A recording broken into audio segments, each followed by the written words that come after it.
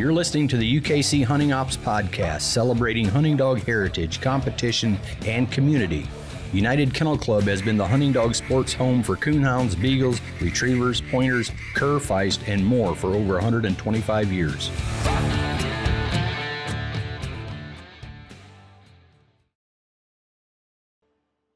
Hey everyone. Thanks for tuning in to today's podcast. I'm Alan Gingrich, the Director of Hunting Ops at United Kennel Club.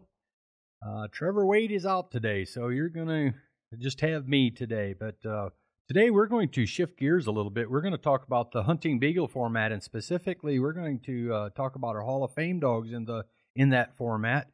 To date, we have a total of 8 hounds that have made the Hall of Fame in UKC. That's a program that has started now about 3 years ago, I guess, and we've got 8 of them so far. And so we're going to cover each one of these, and I have had the opportunity to sit down with all of the owners and some of the handlers of these fine hounds here in the last several months, and so you're going to hear from them today. But first, before we go to that, what does it take to become a Hunting Beagle Hall of Fame? So it's much like coonhounds, the same format basically. It's all about cast wins. So in a registered to become a champion, it takes 5 registered cast wins in that category. Once a dog's a champion in the field, they compete against other champions and grands, and they need 8 champion wins to become a grand Hunting Beagle champion.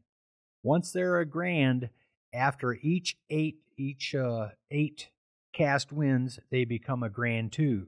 So in other words, a champion dog that has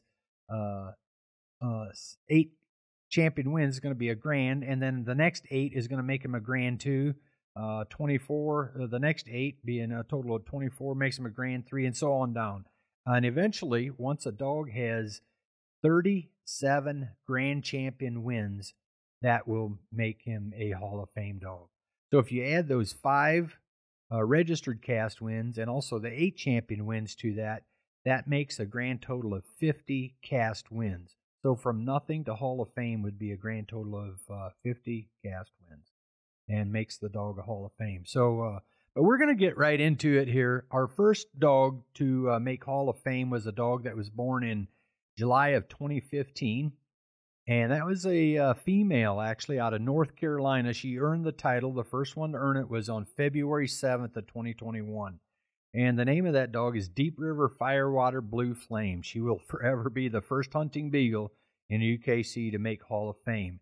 And ironically, she is also owned by a lady handler, Kristen Bundy, owner-handler, co-owned with Jeff Stacy. They're out of Archdale, North Carolina. And Kristen is very well known in the Hunting Beagle format and that circuit. There has had some nice dogs. Flame was one of her staple dogs in her kennel for a bunch of years. She did a lot of winning, obviously, with this dog.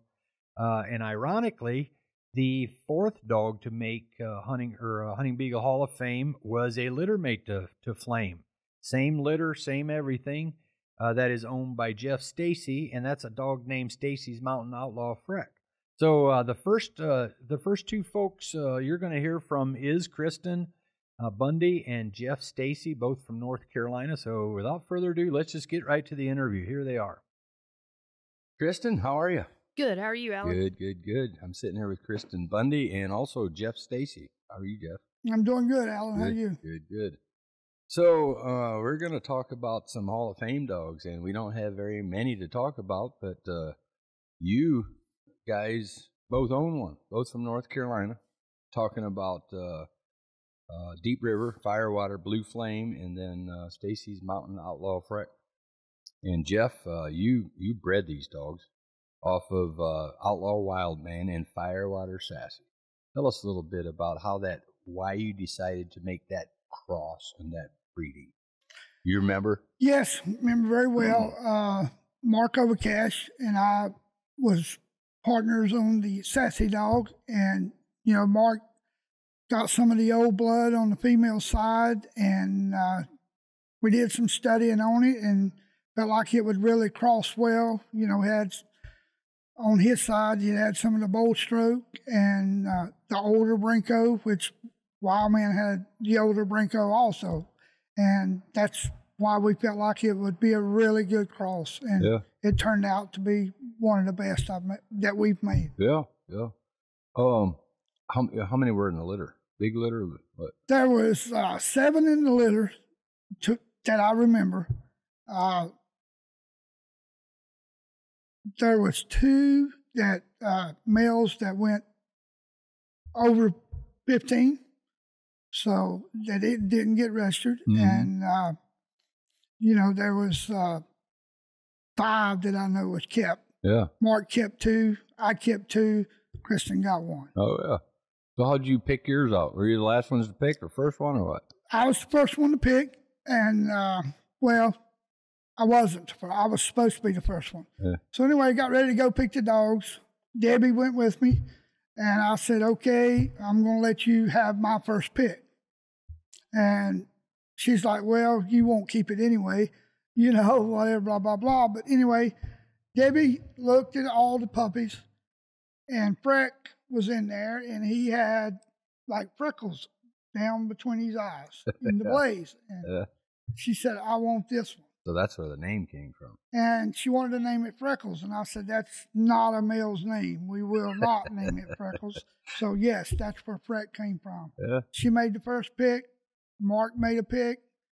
Then I picked a red dog that looked like Wild Man. Yeah. And called that one Wild Sun. Yes, sir. Yeah. Wild Sun. Hunting Beagle champion, State Savannah Wild Sun. Mm-hmm.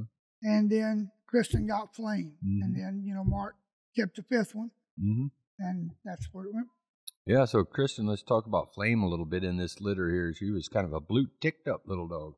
Yeah. Wasn't red. No, I think there was only one other blue tick in the litter besides her. I think he caught her a little bit. But yeah, I always wanted a blue tick. And when I got the opportunity, I was like, absolutely, that's the one I want. Give me the blue tick. Yeah. Yeah. Yeah, so let's talk a little bit about, were they early starters with that litter, or these 2 specifically?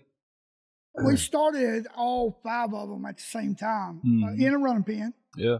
And immediately when they come out of the running pen at 6 months old, we put them in the wild. And I remember very clearly the first night we took them to the wild, Flame jumped the first rabbit. Really?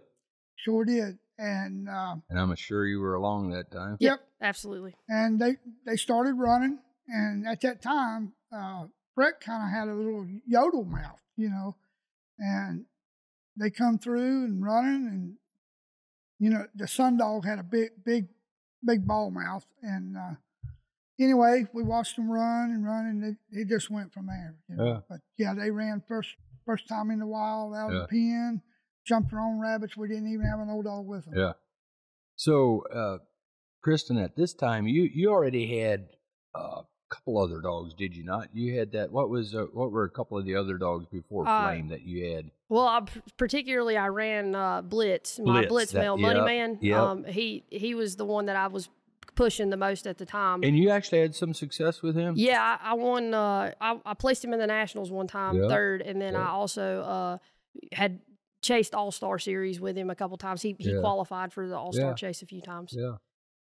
Yeah, so now you've got Flame here, whatever, got him started and everything. Do you guys remember the first hunts you put him in? As a matter of fact, I went through their records, both of the dogs. Both of them that I see where they got their first win at was in March of 2016. Both happened to be at High Point, North Carolina, which is your club. Do you guys remember that day? Very clearly, and it was a state hunt. That was a state hunt? Yes. And was this their first hunt ever? Yes. Both of them? Yep. Yes. So 2 litter mates? Yeah, and we was in the winner's pack together. Both in the winner's pack. Yeah, that's pretty neat, really, if you look back on it. So long ago or whatever, but that's kind of neat. Remember how your hunt went that day, being Flame's first one? Yeah, I went to a spot we run pretty regularly, and we didn't have a bunch of running, but she actually jumped the only rabbit that we scored on. And in the winner's pack or in the first round? In the first round. In the first round, yeah. And then I believe I think I placed first in the winner's pack. I'm pretty sure, if I'm correct. I was first in the winner's pack. I'm Jeff's winking here. He's going to let you have that. I don't know. I don't remember that specifically, but I'm pretty sure I did. We'll see what he says. He might have a rebuttal. But she just went out there and just did her job. I mean, she hunted so hard when she was I mean, when he first started, you know, she was hunting like a grown dog at 6 months old. I think they were 8. Were they 8 months old when they got their first win? 7 months old. 7 months old when they got their first win. So both of them. Yeah, well, that's kind of a strong suit. That was kind of a strong suit. Just a good hard hunting dog, wasn't it? Absolutely. I've heard a lot of guys say that. I don't remember that I ever hunted with her. I may have, but I'm not positive. I don't think so. I'm not sure. But that was, I mean, for me, that for her, that was one of her best attributes about her is that it didn't matter how she felt or where you turned her loose, she was going to go find a rabbit. Yeah, yeah. And then you remember any of your hunts on that? Yeah, Dad and I discussed the morning. One, you know, we wasn't real big on hunting real young dogs in a trial. How old would they have been here at this point? Breck's 8 years old right now. Yeah, but in March of 2016. They was 7 months old. 7 months old? Ooh, geez, they were just barely we had been running still. 2 months. They'd only been out of the pen. You got all these other hounds and you're running these 7-month-old pups in the state hunt. They're impressive. Yeah, they was doing good, and that's what Dad said. And I said, well, I just want to try him. If you don't do no good, you know, I just want you to see him. He hadn't got to see him go. And so I committed to Debbie that when she picked him, that if I seen the ability in him, that I would put 100% time into to that hound and give him every opportunity. So, you know, that was an early age and a lot of pressure on him. But I put him out there. It was a tough morning. As Kristen said, we didn't have no big scores.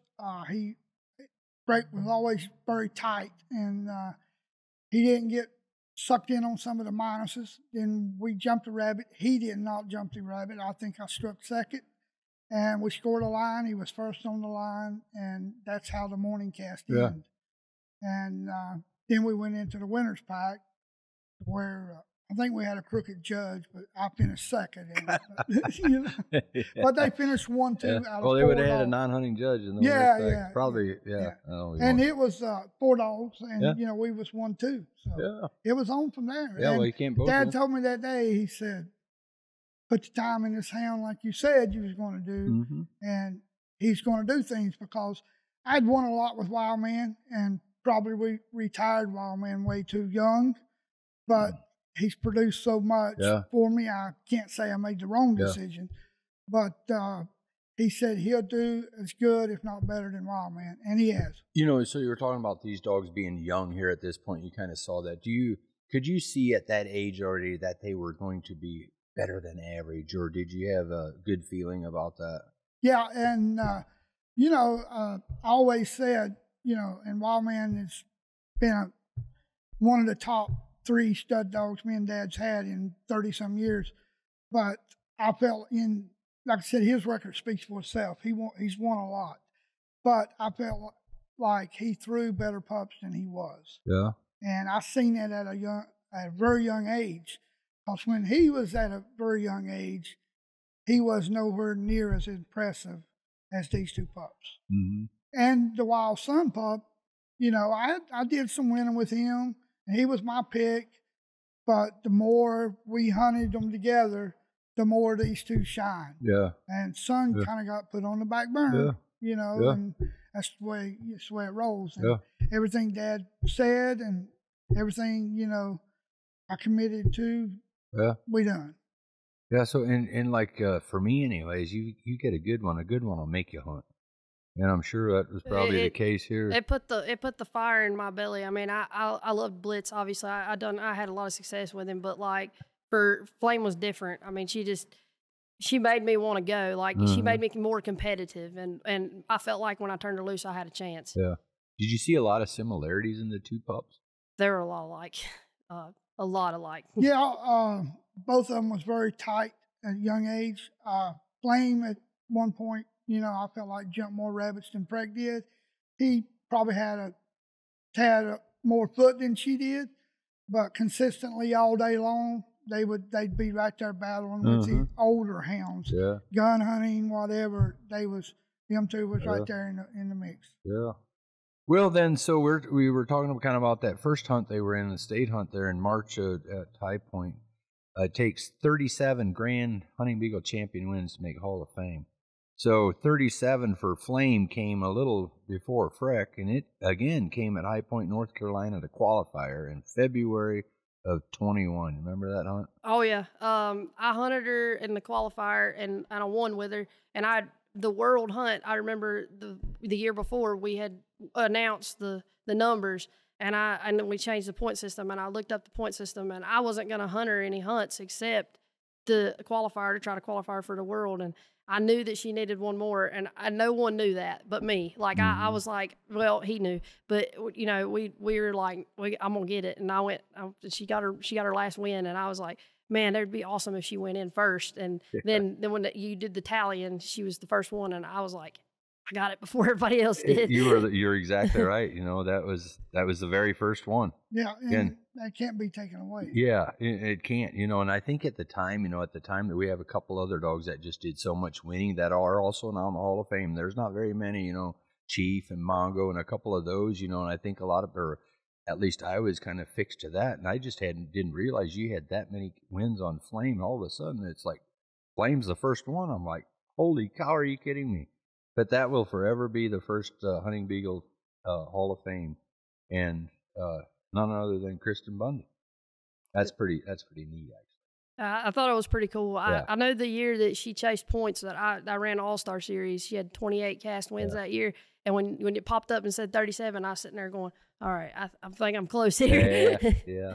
You know, over the years, we've had several ladies that have been pretty successful, you know, and you know, Vicky Bassett is one that's been around for a long time, but there's been other women that have kind of been around for a couple of years or whatever. But you have fast become one of those staples, and not just that, but you're good at it. You're good at it. You're in all aspects of it. Well, thank you. I can't take any credit for anything other than I've just had really good people to teach me the ropes, and then, you know, I love the dogs, so that's what makes it fun for me. And just so I don't lose this train of thought, I'm just going to ask you, why hunting beagles? Well, where does that come from? So my grandpa, obviously, he hunts, and I grew up around it, but I didn't hunt because I was the only granddaughter. And when I met Ashley, Jeff's niece, she invited me to the club down there in High Point. And I went and just spectated, you know, the guys running, and I was like, man, this is really cool. You know, how do I learn to do this? And my grandpa's, you know, he's like, well, you like this? And he's not, you know, he's crazy. Like, you seriously like this? So just started going with him, and then I hunted that first youth hunt. He sent me out there with his old dog, and I won my cast. And I was like, oh, this is pretty cool. I won my cast. And then he was like, we're going to Tennessee in the morning, get in the truck. So it was on from there. It was over with. I'm competitive anyways. I mean, I want to win, obviously, but I love the dogs. I mean, that's the best part for me. Yeah. I like to be outdoors. Yeah. Well, I know there's a lot of women that look up to you, you know, and it's just pretty cool. It really is. So, well, thank you. Yeah. So that was Flame at the qualifier. She finished in February of 21, got her 37th. That put her in the Hall. Then I looked at the records for the second date on Freck, and again, number 37 came at the qualifier 1 year later. Same club. So there's just a lot of similarities with these two dogs. Freck just 1 year later is what qualifier. You remember that hunt, Jeff? Yeah, I remember it very well. Like I said, you know, the year before was, you know, when you seen me in Michigan, and, you know, Debbie was handling Freck. Same, you know, she had a ton of wins that year, 27, 28 wins. Yep. You know, which was a year later. But, yeah, I remember the morning, you know, actually Freck was the high scoring dog in the qualifier. And, you know, he had a big score that morning, and he really run and looked like, in my opinion, a Hall of Fame dog should look. Yeah. I mean, you know, and he did the job. Yeah. You know, yes, I remember it very well. Yeah, so let's talk about, so we kind of talked about the start of the dogs when they first started in competition, kind of when they earned this title, but let's talk about some of the successes you've had in between all that for Flame. Let's start with you, Kristen. I know you ran in the junior series with her. That was one of the things you had some success with her. A lot of it, actually. Yeah, she started out that year that she got her first cast win. You know, I wasn't planning on pushing a 7-month-old puppy, but we got to nationals, and she won and placed third and registered that year. I remember that. And then that kind of bumped her up in the points, you know. And then we're sitting there looking like, well, maybe we need to push her. So we kept pushing her, and she had a really great year. I mean, she won a lot that year, but she came up a little short. She lost by 5. She was second in the juniors that year. But then I didn't really push her after that for a while. And I bet you were competing in the East, right? Yeah, in we were in Eastern, the Eastern region. So yeah. you would have had like Bill McFarland and probably pushing a young dog. I was actually hunting against Dude Bennington. Yeah, with what was her name? The McFarland pup. Yeah, I'm it was sure. a Trigger pup. Yeah, it was a probably. trigger pup. I know for a fact. I don't remember her name right off the top of my head. Halo. I believe it was Halo. Yep. Yeah, I believe it was Halo. But when we waited, I held her back a little bit, I guess, when we got, on. I hunted her, but didn't really like push her. But then turn around in 2018 and she ended up placing 3rd in the Grands at Nationals, and I pushed her from there on until she won the All-Star Series that year. Yeah. And she had a really great year that year. I mean, she won a lot. Virginia State hunt, North Carolina State hunt. She had a great year. Yeah. She was so consistent. I mean, that's just how she won. Flame just was always Flame. Yeah. And probably the other ones was for me, the notable stuff is she placed in the Eliminator 3 years in a row. Like, she was 9th or 8th, 10th, and then 3rd the next year. Oh, yeah. And that was her last Eliminator. She was 3rd in the Eliminator. And the East Eliminators have always been huge, big numbers. Yeah, it was a huge hunt. Yep, all full elimination there. Yeah, so NHBA days you had some just a lot of events. Really, yeah, she placed in the Grands at the NHBA days, and she's ran NHBA points. She was runner-up female in NHBA sectional series 2 years in a row. Yeah. She just would be consistent, and I'd like to sit here and tell everything she's ever done, but those big ones for me was those national placings and the eliminators and stuff like that. I mean, she was just every day, year in and year out. She was always there. She never did place in the world. I won 1 cast at the world. Her heat cycle seemed to always fall in the world, so it hurt her. Is there any one win that is just like the most special to you with her? Not really. Oh yeah, 100%. The last world hunt that she was able to hunt in, and it was just a cast win. I didn't go any further than the cast win, and she was sick, and I didn't know it at the time. But she caught 2 rabbits on the cast, and I had some good dogs out there on the cast, but she just shut them out. Like, it was just like she came to play, and she was first. She had every first strike but one. And actually hunting against the dog that I bred her to, and he's Bad Mama Jamma. Like, Diesel's the real deal.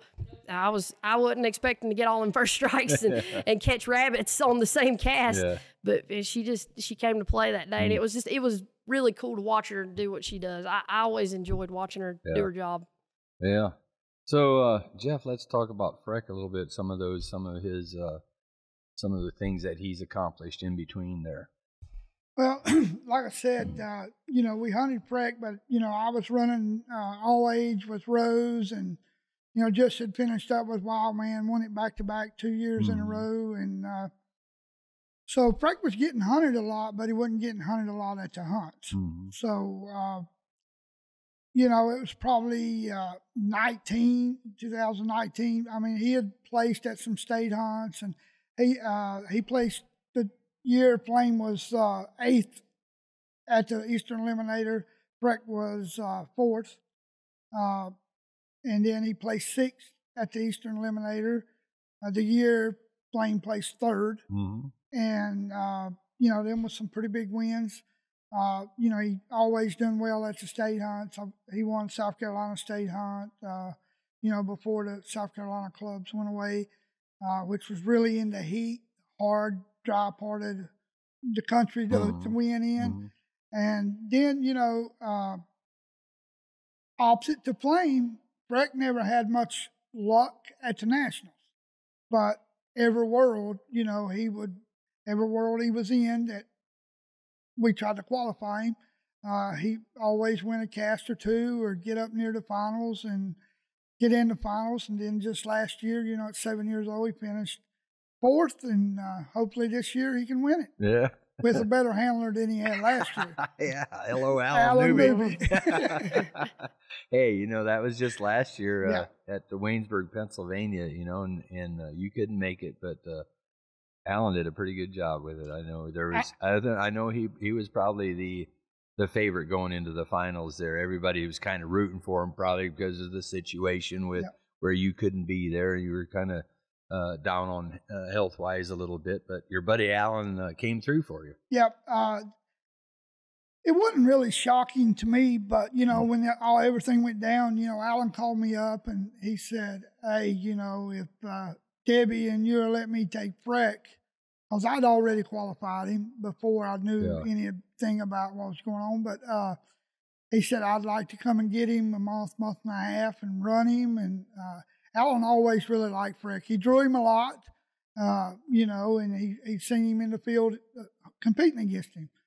And you know, Debbie and I talked about it, and, you know, Freck had never stayed nowhere but our house. Mm-hmm. And he was going to be gone for a month and a half, or, you know, about 2 months total. So we agreed to do it, and I met Alan and gave him Freck.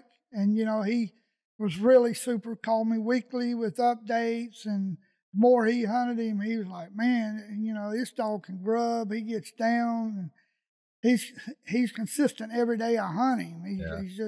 He hunts hard, he's fast."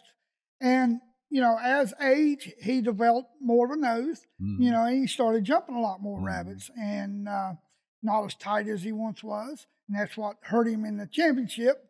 You know, even though he jumped a rabbit, he could, you know, couldn't run it, took a minus, you know. That's the breaks. But I was at a hunt that I was not at a year that was very a proud moment for someone else to take a dog that Debbie and I had put so much time in. Mm. And he only knew us the last 3 or 4 years as the handlers. Yeah. And to be able to accomplish that, and, you know, a lot of times dogs don't act right for you as they do me, you know. And but probably the proudest year was 2019 when he won the series, and you know, Debbie did 90% of the handling, and I got beat several times, not every weekend by him, but just like Michigan, you know, I'm running actually the same cross, second litter, the Cocoa female, and I was chasing Dude Bennington for third in the points, if you remember. Yeah. And, you know, I go out with Nate and the Butlers and win my cast and have a good cast, pull it out at the end, and I'm smiling, but I come back in and Freck and Debbie had blew my score out of the water. So, you know, again, he was a big hunt dog, and he still is, but this will be his last win, lose, or draw. He will never be in another field trial. Now, he'll be ready when gun season's there. He'll be the first dog in the truck with his daddy. Yeah. So, well, hey, that's where I was going to go, segue from this. Let's talk about rabbit hunting. You know, we talked about these dogs being in the trials, but you're rabbit hunting these same dogs, aren't you? Absolutely. Every weekend. Yep. That was my go-to gun dog. Both of them dogs, you don't want to leave them at home. Yeah.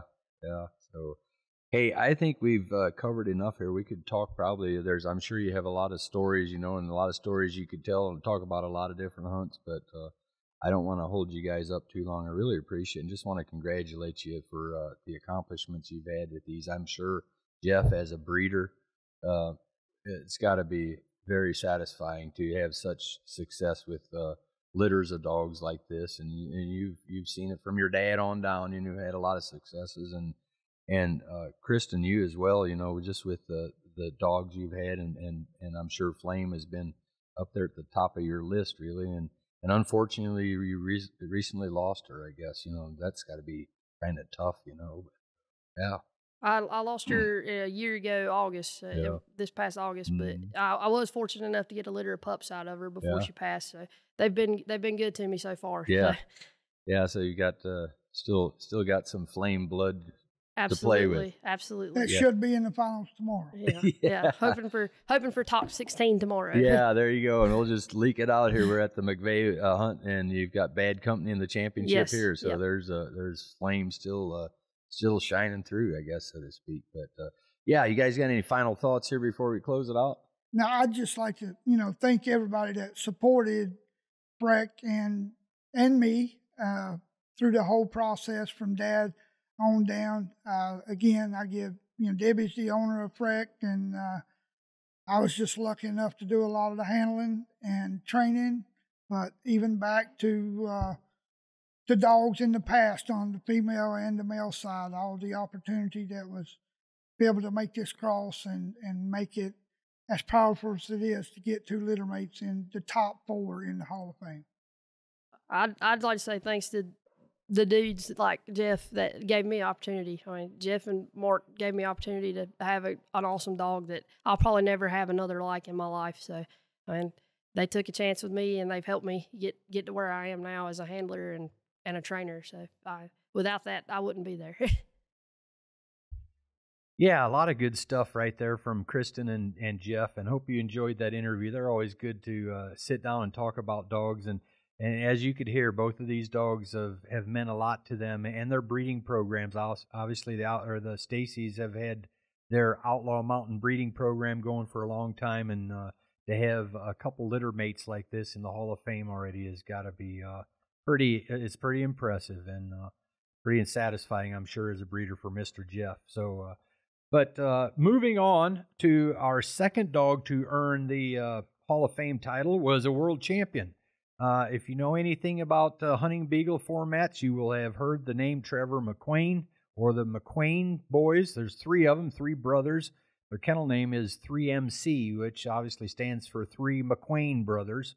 But one of their dogs they've done a whole lot of winning with was a dog named Chief. He is a world champion.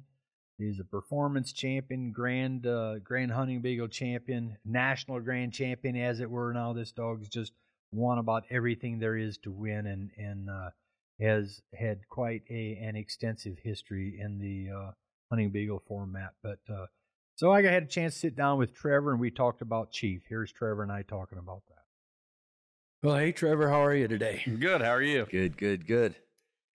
Finally got you cornered down to sit down and talk about this Hall of Fame dog you got. Yeah, life's been awfully busy. Yeah, yeah, you got a little one now. Little one, not much dog running, but a lot of dadding. Yeah, so we're recording this actually at the McVeigh Memorial, so we're sitting close to the road here, so we hear some traffic going by. So hopefully that's not picking up too much. But anyways, yeah, you're not really. I saw you running a dog this morning, but here in the late round this afternoon, you had the baby out in the stroller. Yeah, nope, not even here this morning. That's something. I got it a couple casts. I met them at the interstate, got them dropped off, and I went to the doctor's office. And Tracy and I just came by to visit and make sure there's plenty of spots to go to. Yeah, well, you got a little baby, and things kind of change a little bit, don't they? A lot. Yeah, I always thought winning was the most important thing. That's why we all came. But nope, all the dogs are at the house. Yeah. So, well, in this episode, we are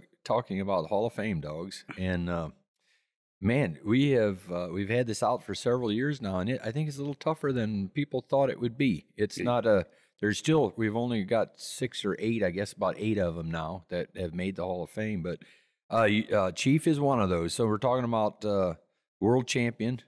He's got pretty lengthy titles on him now, but let's back up and go back to you bred Chief. He was off of one of your first dogs that you got that you had, Cooperstown, right? Yep, that's Tell correct. us a little bit about how you got started with that. This it's crazy, but we always kind of gun hunted a little bit. But I got crushed in a coal mine. I got injured in a coal mine very seriously in 2013, January of 2013, and it was going to be months before I could do anything. But we could load dogs up in a dog box, and it was still rabbit season, and Tracy would drive me around, and we could listen to dogs run. And not being able to do hardly anything other than sit with my hip, that was kind of how it started. Then I thought, hey, if I'm going to run dogs all the time, somebody mentioned about something about one of these goofy field trials, and I thought, well, I guess we'll go try it. And I literally, as they say, I guess that's all she wrote, because I've been hooked ever since. You know, I remember I was at, I don't know if it's NHBA days or one of those where I was actually hunting a dog, and I had a 3-dog cast, and I think it was Cooper that was in my cast. And somebody else was handling the Scotty. dog. Scotty Tedrick. That's it. That's exactly who it was. And, you know, I didn't really know you guys then. I guess you were working that day or something, Yeah. couldn't hunt the dog or whatever. So that was actually Chief's daddy. But, man, most of us that have gotten involved with dogs, it took us years to do what you and your brothers have accomplished. 3MC is your kennel name. So obviously McQueen. So the 3 McQueens is where that 3MC comes from. That's kind of a neat kennel name. But so yeah, that was. But then after that, man, next thing you know, like you said, you're hunting a lot and your dogs are winning. Yeah, It's not supposed to work that way. No, I said the best thing could ever happen to anybody is they go in and they lose about their first 50 casts and they go try a different venture in life. They save a lot of money, but we kind of went the other way. I guess. So there was Cooperstown, and then his mama was 3MC Chloe. Now Chloe was kind of one of your startup females, that was, right? We had Cass's, TNT's Cass Frass, her dad Digger, and Chloe were the 2 gun dogs we always hunted with. And then when we got Cooper, I said, man, I don't know if he's that fast or our dogs are that slow, but let's try it. And, you know, before they get so old they can't hunt with their parents. Yeah. That was Comet, Cooper, or Comet, Chief. That was that litter. So, yeah. You know, you've told me already before that Chloe was actually a good rabbit dog. She was a very good rabbit dog. But by the time you started competing around, you had other dogs to run, and she just kind of got put on the back burner when it comes to their trials. Was never entered in a hunt. Yeah, never entered in a hunt. Never entered in a hunt. She would have probably had all kinds of titles too. I don't know, but Yeah. I'm thankful that we had her. Yeah. I mean, she's produced. Well, I mean, a lot more than Chief. She's Yeah. produced a lot of. So now you're actually not you. I don't think most people would call you experienced beaglers at this point. Still, you've got this litter of pups now off of Cooperstown and Chloe, which includes Chief in the litter, and you had another one. What Nails Tough you called him, I guess. Yeah, and maybe it it was. And he was younger yet. Yeah. You know, we kind of started with Cass and Sid. That was a different cross. Different, same cross, different litter. Yeah.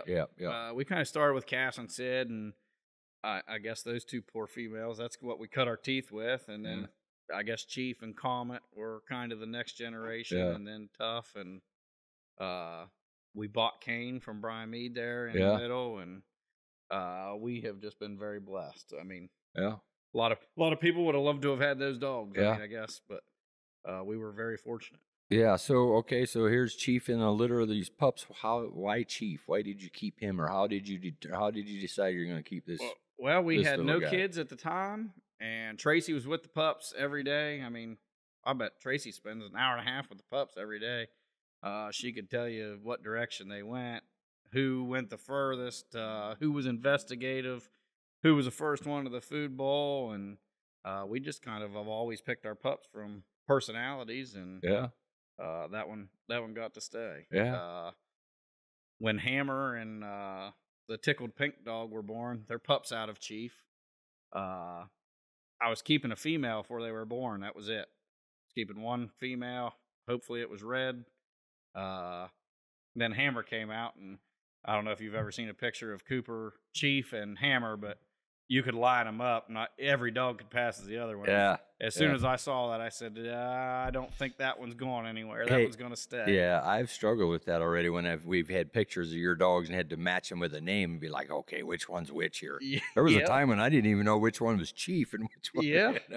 But, so, you know, I have a few notes that I took here. February of 2016, Holmesville, Ohio, is the first cast win record that we have for Chief. You remember that? Did you hunt the dog? Somebody else hunted him? I'm going to guess that it was probably Corey that hunted him. Yeah. Corey got to hunt him real early. Now, don't let him take all the credit. I got the dogs ready. Corey got to take him to the hunt. And then as I continued getting dogs ready, I said, man, you know, I kind of really like that I kind of want this one. Yeah, I think we're going to switch. And then shortly after that, Kane came, and Josh just kind of really liked Kane, so Corey kind of got whatever the next dog was. Josh kind of always hunted Kane or Allen Railing, and see, Kane's a world champion too. And Chief, we'll talk about that. He also won the world champion back to back. Was it not back to back years? Yeah. Which one won it first? Kane. Kane won it first, and 17, and then Chief won it 18. In 2018. Yeah, I still remember that very first drop in the final cast on that Sunday morning with Chief popping across the road there and kind of stuck with that You remember that? Yeah, I do. Yeah. And at the end of that track, you probably don't remember this, but when we finally got a rabbit going at the end of that track, he jumped the rabbit and was in last. Yeah. I remember that very vividly. Yeah. Yeah, but we're kind of jumping ahead here. We didn't. His birth date shows in November of 2014 is when Chief was born here. So yeah, so in what do I have? February of 2016 when he got his first cast win, and then he got his 37th grand Hunting Beagle champion cast win as a grand, 37 as a grand in March of 2021 at NHBA days. So do you remember who hunted him there? That would have been me. After Nope. I'm wrong there. It wasn't at NHBA days. It was at matter of fact, just a regular trial at Gloucester. Yeah, that would have been. We were probably Still in running March, the NHBA points. I would say is why he was still running. And after I'm going to say after about the first 8 months of him being in trials, I kind of pulled the reins back from Corey, and that became. I don't know how many people have run him other than me at a trial actually since then. So. He was kind of your dog, really. Yeah. So he's got another title, Performance Pack Champion. You ran him in Performance Pack back in the day. Yeah, he actually, I believe he has a top 10 in the world. I know he has a top. He did? I know he has a top 10 that are nationals. I do remember that. So. Yeah. So you ran him there, and really for that's a little bit more conservative style, a dog or whatever. But he did well in that format. Yeah, he did. He did. He did. He didn't gamble a whole lot. Yeah, that's probably what I like the most about him. Yeah. Well, I was gonna ask you, what is it that you like the most about him? I don't like a dog guessing. I mean, when setting conditions and your pack mates are really good, you can look really good if you're just going to swing and gamble. But if you control the track yourself, you don't have to worry about the others helping. Was there ever a time when he would get in a slump or anything like that? Knock on wood, not really. Not really. He never really did. Tough did. I mean, I laid Tough up for about 3 months the year that he won the NHBA points. He got in a funk. I think I'd taken all the fun out of it for him, but Chief really never did. Yeah. I mean, I semi-retired him, then I retired him, then I think Nationals final retired him, but well, we'll get to that in a minute. But what was the first big thing that he won? Do you remember that you considered a big deal for Chief? Is the one? Well, you know, this sounds terrible, but what's big to us now was unimaginable. You know, back when we started running him, I mean, we didn't know any better. Heck, if we won a state hunt, I actually think at the West Virginia State Hunt, I'm going to say, and he was born in 14, probably in 15. I think he got opposite sex to Cass. Cass was the overall winner of the state show, and Chief was the opposite sex in the show. In the show, and I mean, we were tickled to death. And then Cass won that hunt also. She won the hunt and show that year, and heck, at that point in time, you could have gave us 4 world titles, and you know that was as good as it got. As far as we knew. So now you had Kane too. We talked about him. You won the world hunt with him in 2017, and then Chief. But they're not the same. They don't do things the same, do they? No, they're not. They are not the same. And I learned at a very early age, as much fun as it is to run those two together, if you're going to a field trial, do not run those two together. You just don't. Yeah. Both of them could dominate a pack of dogs, but one would hurt the other one more than they helped if you were getting ready for a field trial. Oh, yeah. Yeah, so obviously kind of cruised to the grand title. And what you had him in? Did you run him much in the All-Star Series, really? Or did you really push him in that? He got second one year to... I don't know if it was Booty, probably Ghetto Booty, probably Mead's dog. And then he won it the next year, and then that was... So, you know, this episode is kind of about Chief, the Hall of Fame dog. So, obviously, we talked about Kane. You won it in 2017 with him. First time winning the World Championship, and that was huge. Yeah, we were 2.5 years into this, and I didn't... Yeah. I mean, really didn't... Looking back at it now, it probably means more doing that now than it did then. Yeah, that was in Indiana, I remember, LaGrange, Indiana. Yep. And then the next year, the World Finals are in West Virginia. You come back, you got Chief in the lineup. And here you are in the final cast again with Chief. Yeah. Two back-to-back. Here with Josh Ware and with Alan Rayleigh. I mean, 2 guys that we've been all over the country with. And good dogs right there, too. Yeah, very. Paris and Storm. Storm, yeah. Very good dogs. Yeah, so. very good dogs. Yeah. So he came out on top there, so now he's a world champion. And then after that, you're still hunting a dog. A lot of guys will kind of lay them up, start breeding them a lot. Were you breeding him any at that point? Not really. I actually had refused to breed him until after the World Hunt. You know, there's not a whole lot of favorites that end up winning the World Hunt. I'm not saying he was the favorite, but was obviously at that point in time one of and that was my goal with him was to win the World Hunt. Yeah. I knew the dog could do it. I felt the dog deserved to do it. Yeah. And I didn't want breeding getting in the way of that. So we had never bred a female, not even one of our own. Yeah. Well, you know, I'm glad you bring that up, really, because since you mentioned that, you know, I say a lot of times, sometimes from the World Championship, a dog comes up through there and wins it that really you might not have really expected it, or it hasn't won a whole lot else. But Chief was really early on already. He was a favorite at most any event he was in, wasn't he? Yeah, he was. You could say that. And thankfully for that dog, I mean, he was, regardless of where we turned him loose, probably his best trait, in my opinion. No matter the season, the weather, the location, you know. Traveled well, all of that. I turned the same dog loose every time. Yeah. He could get beat any cast he was put in, but I was turning the same dog loose, no matter what or where, you know, when or where that was. Yeah. That was important. Yeah. So now you've won the World Hunt, and he's getting a little age on him now. That was 2018. Now fast forward. After that, he was in the World Finals how many times? Several. He made he was in it once. The year in Caldwell, I think he finished fifth. Yeah, I believe.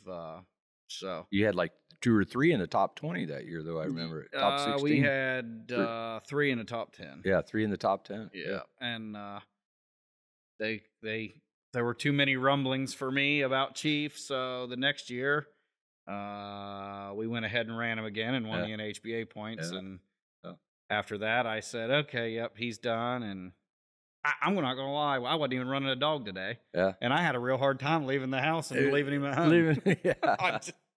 Yeah, so here, and then enter, 2021, I guess we've got the Clash of Champions. Yeah. You get him, you had him qualified last year. Did you qualify him for the first year? First year and last year, yep. Yeah, so 2 years in a row. This past year, he made the top 32. Yep. And you had told me you are going to retire him. Now, the finals, the top 32 run on the day before the Nationals on a Thursday. So he ran there.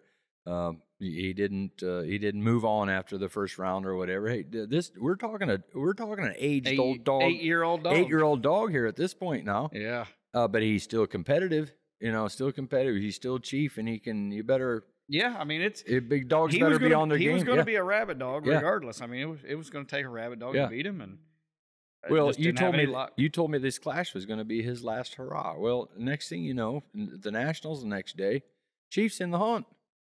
Yeah. No. Yeah, it was the next afternoon. Yeah.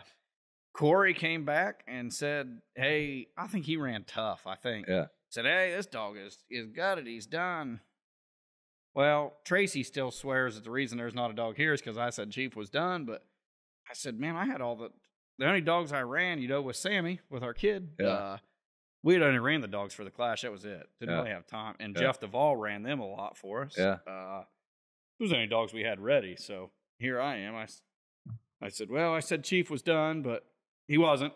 So Corey brought him over. I said, all right, well, I'll hunt him. And that was Friday. That was actually Friday afternoon.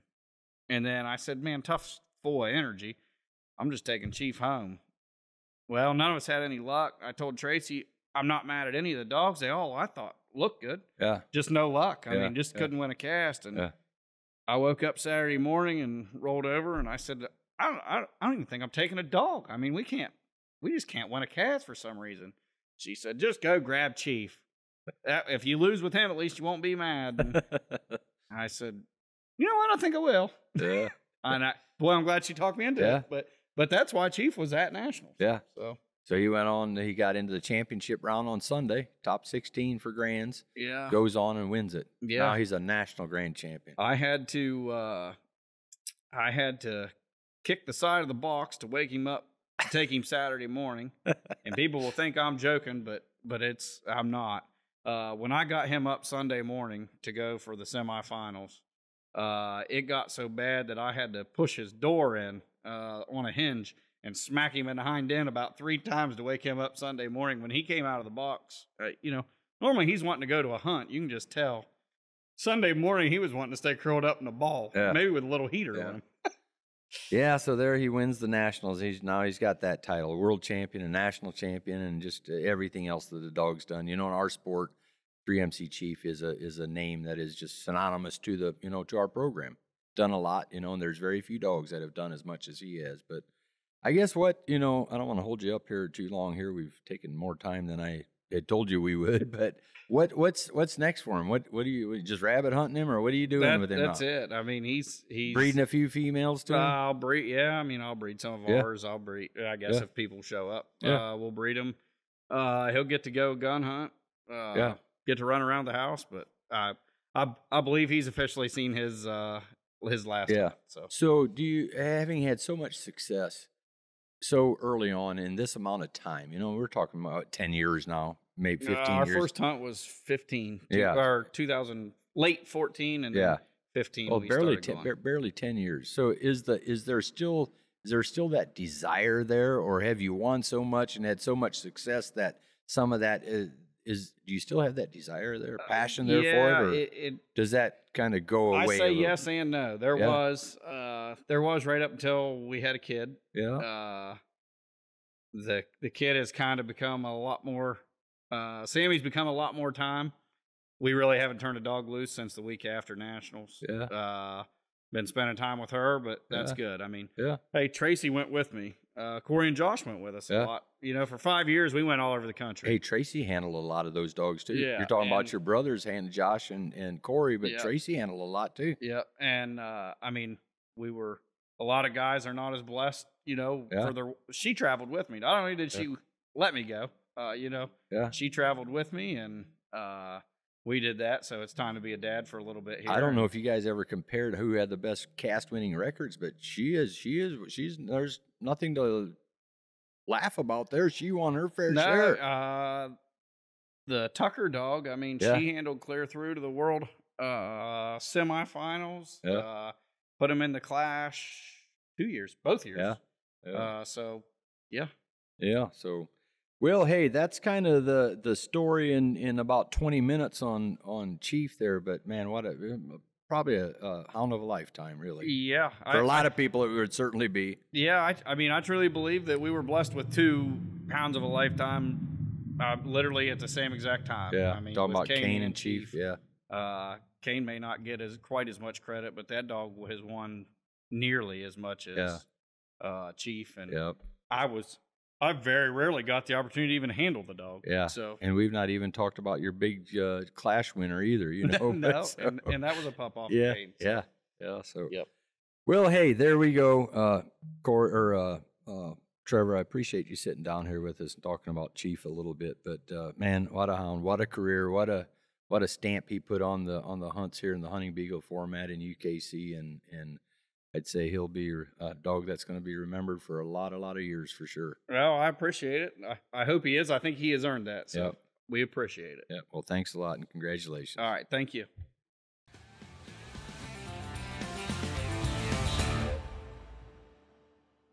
Alan, we both had Dogtra Pathfinder 2s now for a little while. What do you think about yours?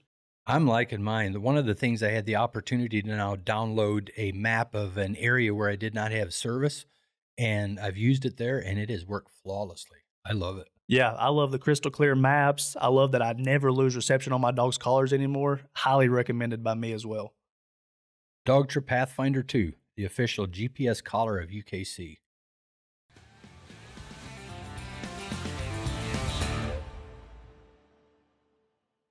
Yeah, so there you go. There's that Chief has certainly left his mark in the breed, in the format.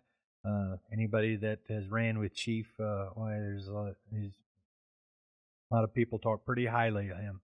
But the next dog, the number 3 dog to earn the title, was another world champion and another dog that has just done so much winning over the years. and that is D'Agostine Sir Mongo. It's a dog that was born in 2015. He's off of 2 national champions. Owen owned. D'Agostine's Big Brutus Balls is the sire, who is a national champion. And then his mama is also a national champion, a dog owned by Brian Mead named Hard Pumping Winnie. So, Brian and Owen are they co-own Mongo, but again, just like Chief and the others, if you're familiar with the format, the name Sir Mongo is a well-known name in the format. But here's Owen and I talking about Mongo's accomplishments. Eliminator winner, All-Star winner, juniors, overall, all age, world champion, Hall of Fame, Sir Mongo, Owen D'Agostine. Man, what a hound. What a dog. You've ran some good ones in your time. Brutus, his daddy, was a good one. His mama, Winnie, was a national champion. Both of them were. Where do you? When did you get the dog? You raised him as a puppy, did you not? Yep, I got him from Meads at 6 weeks, and he came up there. I had one from the last litter, let her slip through to Ryan Young. That was a mistake. That was Daisy, wasn't it? Lady. See, I forget that she was one of those too. Yeah, she won McVeigh, but I brought him home. He was a house dog for over half his life. He's I'd call him half human, but he's better than most humans. So he is my buddy. So when did you figure out that he was a special dog? Early on already. He was a quick starter, pretty quick, but really about the time he hit 2. My dogs have this thing at 2 where they really start putting the pieces of the puzzle together. And about 2, I knew I had something. Even he won the juniors, but I knew there was more in him. Young, still made a lot of mistakes, beating himself more than another dog beating him, and he, with age, figured all that out. Do you remember his first ever cast win or first win he put on? I think it was at Red House. At Red House. Yeah. Out of all the places. Yeah. Started where it began. Yeah? Yeah. And then finished, that was last year, I guess. Last Mountain City. Well, I ran him in the Clash, but yeah, last win was at the regional at Mountain City. Yeah, and you handled him at both of those, yes. First and the last. Yes. Yeah. Did I know a couple other guys handled him, but yes. You handled him in most of his wins. Yes. Yeah. He now I had people help me get him there, and when I couldn't make it that year, I was pipeline 18 through 20. I did have a lot of help. The year that he won the world, Ryan had him for probably 3 months, and I got him back a couple weeks before. And what was his first big win? Was it the junior all-star? Yeah, the juniors. The juniors when he did that, and the coolest part about all that was Booty won the all age, and he won the juniors, two full brother and sisters, just different letters. I thought that was pretty neat. That sucker is just stout. What he is built to run. He was born to run. He loved it. What's the best thing you liked about him? Even when all the odds were against us, he'd still find a way. And it wasn't an easy path. Yeah. He won a lot of hunts, a lot of casts like that, yes. didn't he? Yes. He was special. It was fun. Say he was. He's what, 9 now? Yeah, be nine in January. 9 years old, and he could probably still put the smack down on a lot of hounds today. It will piss you off the first 2 hours of him running young dogs out of him, and you think you got something with him, and then the old dog ain't been out in a month. Comes out and beats on him a little bit, but his gas tank ain't what it was. Yeah. Been having a lot of feet problems, pads running out wear, and on that, but yeah, he's done his thing, and I've really enjoyed it. So you had old Brute. Brute was probably your first big time hound. Absolutely. He was. How does he compare to his daddy? Did you see any similarities there? Similarities.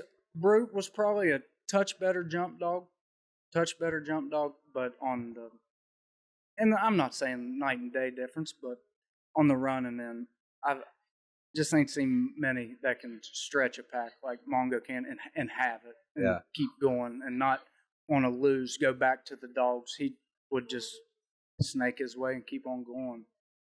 Yeah, I've seen him several times out there. He's just. There's nothing like watching him run through the pines in Tennessee, though. Favorite, absolutely all time. I know you like that place. That's where I go. See, speaking of pines, you know, I run a hare up in the pines up in the cedar pines up north there, and I've always thought anytime I've been up there, I thought it a bunch. I'd like to see that old dog run up there sometime. It would be something, and everyone said the same thing about Brute, but I don't even, when I'm hunting around the house, I don't move. I follow the dogs. Even 2 o'clock in the morning, I'm within normally 100 yards of them, coyotes and everything. And you go to the northern country, there's a lot of other factors of predators and stuff. That's the only thing that scared me off. They're bred to do it. Yeah, seems like he's won just about everything. You know, the one that he never did win was the National Grand at the Nationals, but he's been in the final pack twice. Yeah. Yes, third and fourth. Yeah. But hey, you know, everything else he's won. The World Championship. What was that like to win the World Championship with that dog? It was great because he won the national runoff that. Let's talk about that for a second. That that was 2020, wasn't it? 2020. Yep. So that was the COVID year. So we usually have our runoff in the spring at the Nationals or before the Nationals. Yep. We have that runoff. In COVID, we couldn't do it. Yep. Nationals everything shut down. Everything was shut down, and Nationals actually happened. No, the World. Let me see. Nationals was canceled. Nationals was canceled. You're World right. Hunt was the only big hunt. World Hunt. So we still haven't had this the runoff. So we're having it in the day before the World Hunt starts. Yep. So he runs. How many rounds in the Nationals? 2 rounds. 2 rounds in the runoff. 2 rounds in the runoff, and then he has to run Friday 2 rounds in the World Hunt. Yep. One, and then one on Friday, 3 on Saturday, and then 1 on Sunday. I think he ran 6 rounds, 90-minute rounds. And you're talking about a stout dog. The odds are against him again. You know, he's run a day 2 more rounds than any other dog at this event, and he still pulls it off. The craziest part about that is Brute did something similar. He won the national runoff when it was the right time in April. He won the national run. It was an all-star series back then. Yeah. Or state race. It was called the state race then. And then he won that and then got second to Mongo's mom winning. Mead's dog in the nationals that year. Got second. I remember when he won that, I just thought, man, you could tell the dog was tired. Yeah. Oh, but that dog has some heart. He can be. Some days you just look at him and you think he's just going on with emotions, and then there's sometimes when he flips that switch. And it was a fun weekend. It was hard to watch the final because I was working. I went to the runoff, and Turner never had him a day in his life, and takes him to the world and does that with him. Smoked many packs of cigarettes watching that final, listening to that final cast. Yeah, it was hard. That was hard. But after it was good. But it was not easy. Yeah. Not easy watching when you're normally the guy that's behind the dog. Yeah. And so, the Hall of Fame, that's a total of 50 cast wins to get that. And that's a bunch of cast wins when you look at it. It's harder than a lot of people think it might be. And back then, that was before the double headers and all that. And it was loser go home, really. Yeah. You win, keep going. So, but as much as that dog has won and everything, there's a dog that deserves to be in the hall. Everything he's done, everybody knows who Sir Mongo is. Are you still 9 years old now? You're still rabbit hunting him a little bit? He is a gun dog deluxe.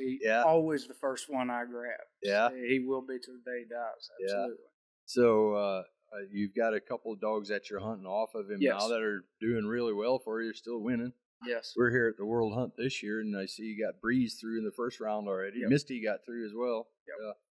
So do you have any other male dogs that you're liking off of him, or just kind of sticking with these females right now? I'm female heavy, but I have some crosses I'm going to do this summer, maybe early spring, that I'll my wife asks me that all the time when we get another Mongo. I said, well, those don't come around every day, but so hopefully we can work on that this summer. in 2 years I'll have one, but Yeah. till now I got to run females. Are you breeding them quite a bit? Or Yeah, I just had a litter that turned 5 weeks old today, and have 2 dogs bred. I don't know if they took yet, but they should be coming. And then I have, I'd say we should double what he's got on the ground right now here in the last few years. Where do you go when you have a dog like that? You know, Brutus was one, you know, then you got Mongo. Are those your yardsticks, or how do you? Yeah, Brutus will always be the dog that I compare everything to. Mm-hmm. That's the dog in my breeding program that I'm trying to replicate. And if they can be better than him, that's great. Yeah. But in my heart, they won't be. Yeah. So wasn't for him, we wouldn't be talking. Yeah. So what's next for Mongo? Just being a rabbit dog, I guess. The plan was to already have him in the house. So in the winters, we definitely bring him in. And he gets couch life. And he should be a full-time house dog, but I can't have 2 house dogs. I can't have black and white hair laying on the couch and on the bed. I just can't bring myself to do it, even though I should. But well, how old were you when you hunted your first hunt? I was 12. 12 years Remember old. that hunt? Yeah, absolutely. Where was that at? Red House. Yep. Yeah. Absolutely. And I was 12. Milton was a big Beagle club then. Back then, Shoals. I know Shoals every year would win the award for most whatever at award. The Nationals. Yes, whatever entries at the Nationals. That was like one of the biggest Beagle clubs around. Yep. And you look around now down south, there's really no more clubs. Yeah. It's kind of once you get past Flatwoods, really up until Mitch's club, they really start coming north. And Jacob Coons is the closest club to me. So yeah. So fading out a little since bit since you've been 12 years old, you've won a lot of hunts over the years. A lot of time. Sport's been pretty good to you. Owen. Yeah, it has. I enjoy it. You still have that same drive and passion you did.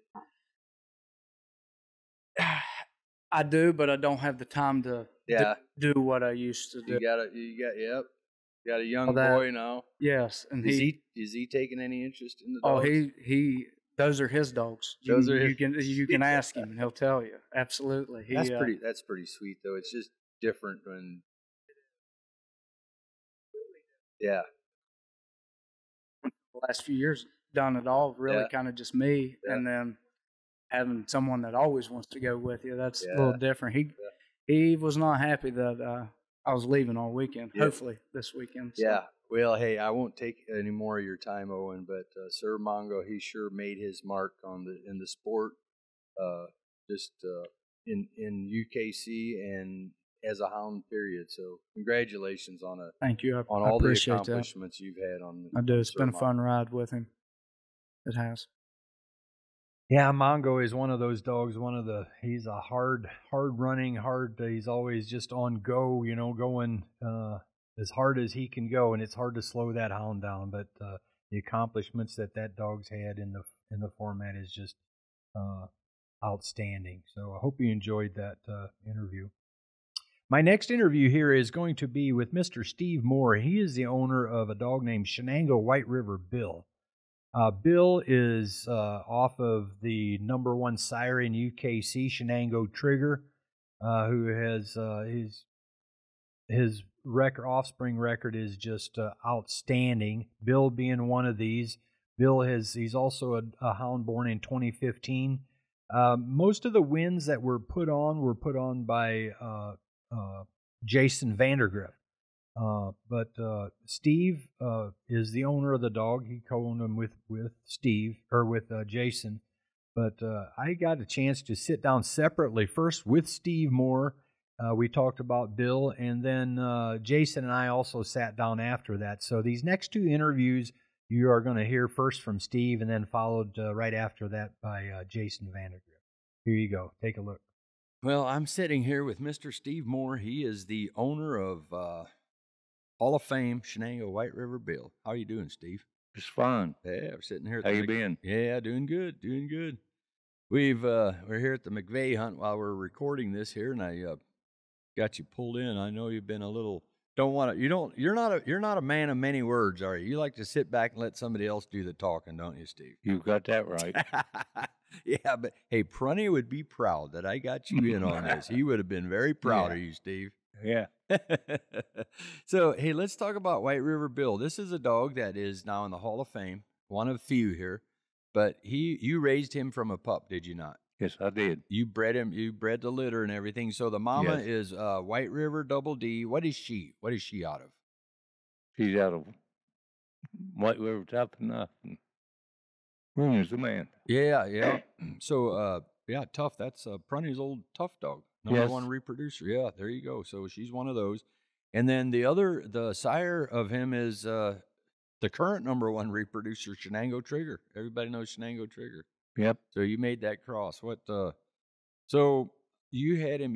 Did you start him as a pup and everything, or what? Yes, I did. Yeah. Did he? Was he? How was he when he was young? Was he an early starter? What kind of pup was he? He ran the first 2 rabbits he ever ran. Oh yeah. So that he ever came across. About Yeah. how old was he then? You think? About 3 months old. Oh yeah. Heck yeah. They started pretty early. You know, this dog is. Now, fast forward now to these competitions. I know you had Jason Vandergriff hunted him a whole bunch here in the last several years. Oh, yeah. And this dog is, nobody likes to draw Bill. He's a tough sucker he's just tough to beat. Crazy. Is that what you call it? Yeah. Wide open. Yeah. He is, I've been out there with him and I can see he's, man, this dog is all business out there. And he's going 100 miles an hour all the time, isn't he? Yes, he is. Yeah. So what is it that you like the best about old Bill? He knew how to get in the front end. Yeah, that and it's just his hustle. Yeah. Yeah, heck He yeah. hustled. Heck yeah. So his first cast win that he ever got was in Kirby Kirby, Pennsylvania at a qualifier in June of 2017. Do you remember who hunted him there or don't you? No, I don't remember who ran him. Yeah. It was either I or Vandergriff. One of you two? Yeah, would have been a qualifier. So that was his very first cast win or first placement, June of 2017. And then to make Hall of Fame, it amounts to having 37 grand champion wins. And he accumulated that. He got that on June 22nd in Pennsylvania again, Jefferson, Pennsylvania. And we were talking earlier, he said you know Vandergriff finished him there. Yes. Yeah, so... Well, hey, I don't want to take up a whole lot of your time, but, man, I just want to congratulate you, Steve. A nice dog here, done a whole lot of winning, and he's how old is he now? He should be about 8. Yeah, about 8. So his birthday was in September of 2015. Yeah, so that would make him 8 years old. So, but he's still strong for an 8-year-old dog, is he not? Oh, yeah. I run him quite a bit. Yeah. Yeah, I think last year at maybe in the spring at the NHBA days when Jason was hunting him. No, it would have been a year ago. I drew out with him. I was just like, holy cow, this dog is just. I see why he's just tough to beat. Strong. But anyways, hey, I appreciate you taking a little time here and congratulations on this Hall of Fame White River Bill, man. Thank you, Alan. All right, you take care, bud. Oh yeah.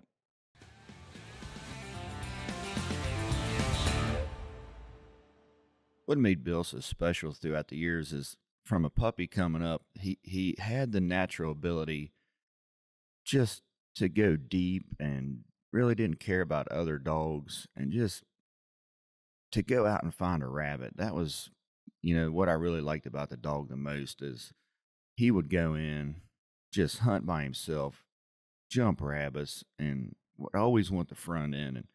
And, a lot of people that's running with me, always knew that the dog handled extremely well, and that is not the case with this dog. And throughout the years, they just called him here, Bill. That's all I've heard for years. But other than the dog, just his natural ability from, a young age just to go and find rabbits was extremely hard hunt is what I really loved about this dog for years.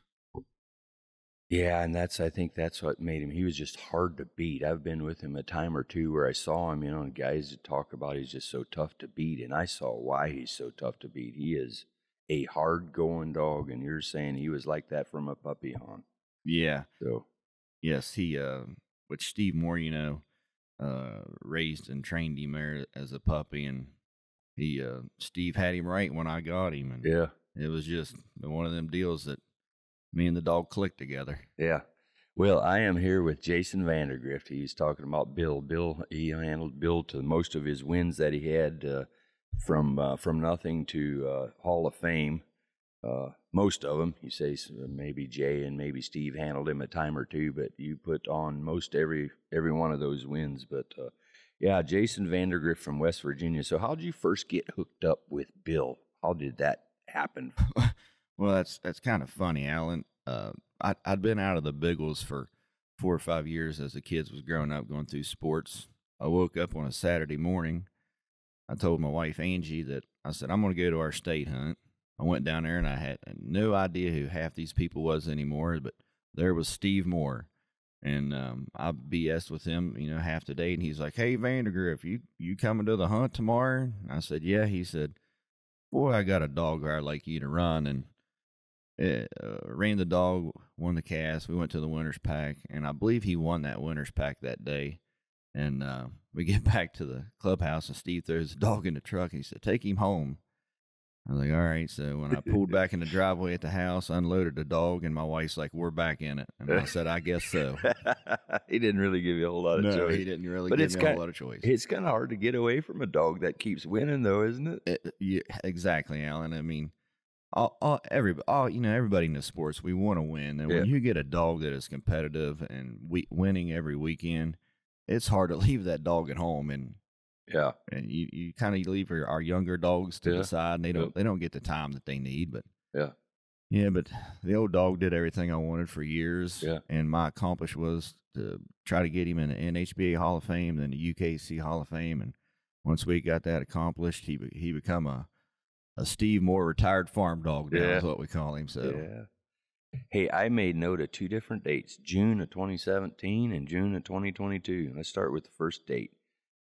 Kirby, Pennsylvania. I've got that listed as the first ever recorded win for him. Did you hunt him at that event? Do you remember that?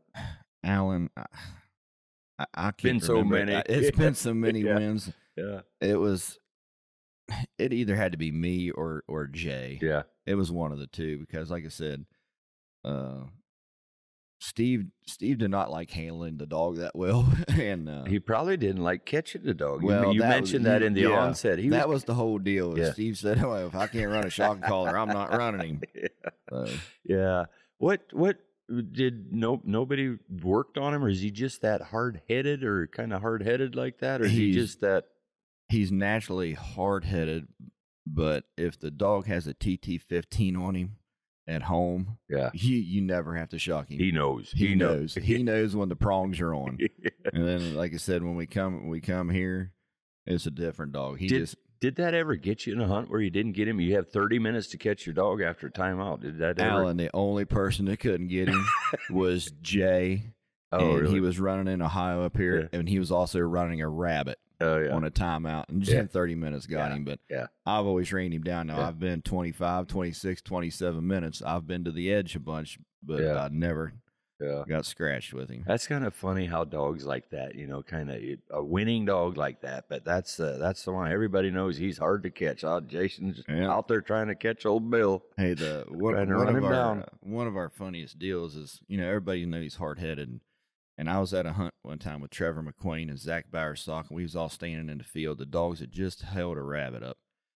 Here comes the dogs back across the field, and Bill zigzagged in between every one of us to get around to go, and he knew that rabbit, was still down in there, they thought. And Trevor's like, oh, I'd have got rid of that dog. I said, but he's a winner, Trevor. But that was a good cast. Hey, couple big wins that you had. It won't take much of your time here where you handled him. One I remember was the All-Star Series, the overall thing. You won the whole thing. Won the whole runoff, thing. The national runoff. Let me see. What else? What are some other ones you had? You had some. He always seemed to be in the top. Yeah. If there's a top 16 or a top 4, he got real close to the World Finals one year, and he finished 7th, I believe. I got real close up here at Nationals one time as a champion. I got 5th place. Terry Limley Hunt, he overall winner. Yeah, the And clash, actually, the first 2 years that they had, first couple years of the clash, he made the finals in it. Yep. Last year at the McVeigh hunt, he made it all the way to the finals and finished, I believe, second in the McVeigh hunt last year. I don't know if I asked Steve this. I talked to him about him as well, but I'm not sure if I asked him anymore if he's been breeding him any or not. Got anything out of him coming on at all? I believe Steve's got some stuff in the making, and I was going to leave it like that. Yeah. You know, Steve's a guy of kind of very few words when it comes to the breeding side of it, and he'll just tell you, "Hey, come get a dog. They're ready." Yeah. Hey, we didn't get to the second date I wrote down, June 22nd. That was Grand Champion win number 37. Not total, not counting the registered and the champion wins. Grand Champion wins after he was a grand. In June again, Jefferson, PA. That's the win that made him the Hall of Fame, earned him the Hall of Fame title. Yep, you know. And were you aware of it that day when you got that win? That was the number? Alan, I was aware of it because I believe I might have called you like 2 days before, and I was like, "Can you kind of give me a run up, of what I'm laying?" He's like, "Well, I think you're 1 or 2 away," and I was like, "Well, I'm going to a hunt this weekend," And I got, I think the day before, I might have got a cast win, and then I went to Jefferson, PA up there, and I was like, I know I'm definitely in now. And like you said, you called me like 2 or 3 days later, and you're like, yeah, that's enough. He's in. I said, well, he's done. Yep. Yeah, so there you go. Another interesting hound has done a whole lot of winning, and mostly with Jason behind him. Just a tough dog to beat and Hall of Fame dog, White River Bill. The next hound you're going to hear about is a dog out of New York, actually, and he is, I mentioned, a Shenango Trigger. This dog is going to be a grandson of Trigger. His sire is off of a dog named Miller's All Day Jasper that was owned by Carl Miller of Albion, New York. And Clyde is he is another dog born. He's just a 5-year-old at the moment, May of 2019 birthday. And this dog has done a lot of winning already, and he is very much still in his prime. And I would say we're going to hear a whole lot more from Clyde. But I had the chance to sit down with Carl, and we talked about Clyde and some of his winnings that he's done. And here's Carl and I talking about that. Well, Carl, how are you today? I'm doing pretty good. We were sitting here in Coshocton, Ohio, and you came all the way down from New York. That's a good little ride for you, probably, isn't it? Yeah, about 5.5 hours. It's not too bad then. Nah. Yeah. Yeah. So we're going to talk about one of your big name dogs you've got, Return of Clyde. Seems like we see in the winner circle all the time with this dog. Well, he does pretty good for me. He's been good for you, hasn't he? Yes, sir. Yes. Yeah. So, but let's start from let's talk about his pedigree a little bit. He is off of Miller's All Day Jasper, another grand that you own and competed. Old Jasper, right? Yep. And I got him from Jeff Davis. I got Jasper from Jeff Davis when he was a puppy. Bill McFarland actually told me about him. I was looking for a pup out of Trigger, and Bill McFarland told me to try this one. So I bought 3 of them. I bought Jasper, Rogan's Buck, who's done pretty good. So Buck came through your kennel too? He did, yep. Why didn't you keep Buck too? Because I was running a juniors race. Yeah. I had Jasper, a dog called Rico, and Buck. Yeah, I remember that Rico name. And too. Rico was winning the juniors race at the time. Yeah. Jasper was doing well, and I couldn't hunt all 3 of them. Yeah. So that's why I had to let Buck go.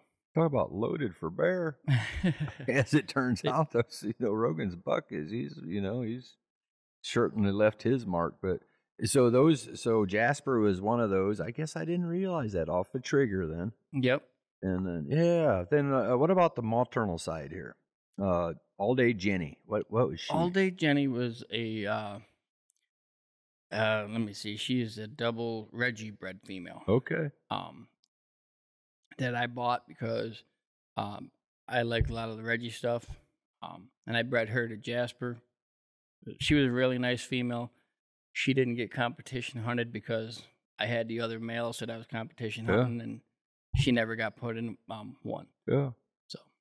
Yeah, so you end up here with Clyde out of that litter of Jasper and Jenny. End up with Clyde there. How did you pick Clyde out of the litter? Well, it's funny. Clyde is a puppy that nobody else wanted. I tried to give him away. I don't know how many times. Really? Yeah, I did. and he got to be about 4 months old, and he just started cranking. And of course, everybody wanted him after that. Yeah, so he started early then too. He did. He started really early, and I mean, I could solo Clyde at 4 months old. No kidding. Yeah. Dang, so you already knew you already knew that he was going to have a gifted little young dog. Yeah, yeah. I had high hopes from him at a very young age. Yeah, heck yeah. So when do you remember the first hunt you put him in? Yeah, it was Stephen Chumley's hunt. I believe he was about 9 or 10 months old. Oh yeah, we have on our record. I looked in his records here. March 8th is when he got his first placement. So was that also his first hunt? That was his first hunt. Yeah, that was at the Smoking Sea Beagle Club. Sure was. That do you remember that hunt at all? Really? I do. Actually, I had him and Jasper, and I got into the winner's pack and registered, and then I was hunting another dog in the other for the other winner's pack. Oh, there was 2 casts that went out. Oh yeah. So Clyde, Stephen Chumley actually hunted Clyde for me in that winner's pack, and he ended up getting 3rd. Okay, yeah. So that was his first hunt, placed 3rd that day. Yep. Yep. Yeah, so that was March 8th of 20. We didn't go back and talk about his birthday. He was born in May of 2019, I guess it was when he was born. Yeah, I think that's right. We were talking about Clyde here. So he was, and he is, at this point we only have 6 or 8 dogs, I guess, that have made the Hall of Fame. And it's a pretty elite list, really, I'm pretty proud of him. Yeah. He did it as a 3-year-old dog, which... That's what I was going to say. He's the youngest by quite a margin, really. Yeah, he's, like I said, he's done really well for me. He's done some pretty good things. Yeah. So then he made Hall of Fame in March, just this last March, right after NHBA days. And NHBA days this last year was in Indiana. And if you remember, we had some serious snowstorms and cold and blowing. I was there, and I remember it was tough. And I thought you were, but you finished him not there. The 37th grand win was actually back home in Albion. So what happened there? Did you go home from NHBA days? I lost in NHBA days, and I drove straight home, and he had to ride the truck the whole way, and I went right to the hunt and hunted him in the hunt, and he ended up winning his cast. No way. And the weather was not much better in New York. Well, I can tell you it was snowing and blowing, and I think Saturday morning or Sunday morning, it was like 17 degrees there in Indiana at that trial that I'm talking about. Yeah. So then you take him back home to New York. The weather is still about the same. You haul him all the way there, get him out, and get his last cast win, makes him Hall of Fame. Yep. Yeah, he didn't even get a break. I mean, I drove him there and barely made the deadline to get him in. And let's talk about a couple other wins you've had outside of. We'll get to the NHBA win in just a minute here. But you ran him in the All-Star Series some when he was young, right? I did. He won the juniors race. His region. He won his region in the juniors race. Yep, would have been the Eastern region. Yep. And then. And those are basically derbies, dogs under 2 years of age, Yep. So he did really good that first year, and I mean he kept on going the second year, and he finished 4th in the All-Star race last year. Yeah. He won the New York State Championship. Yeah. So he's done pretty good for me. Yeah, I would say so. So let's talk about NHBA days. Tennessee, what was that, 2 years ago? Yeah. 2 years ago. So in 2022, it would have been 2022, I guess, right? Or is it 21? I think it was 21. 21. Yeah, 21. Heck, he's just barely a 2-year-old. Yep. Yeah. Wins NHBA days down there. But yeah, tell me about how was that experience? It was amazing. Like I said, I was super proud of him. He was going against dogs that I really think highly of. That are great dogs, like Mongo, and I mean a lot of big name dogs. Kane, and when you can talk about the world champion Kane, world champion Kane and world champion Mongo. Yeah. Whenever you can go against dogs of those caliber, which are probably some of the best dogs I've ever hunted with, and compete, and I'm very proud of them. Yeah, heck yeah, he should be. Absolutely.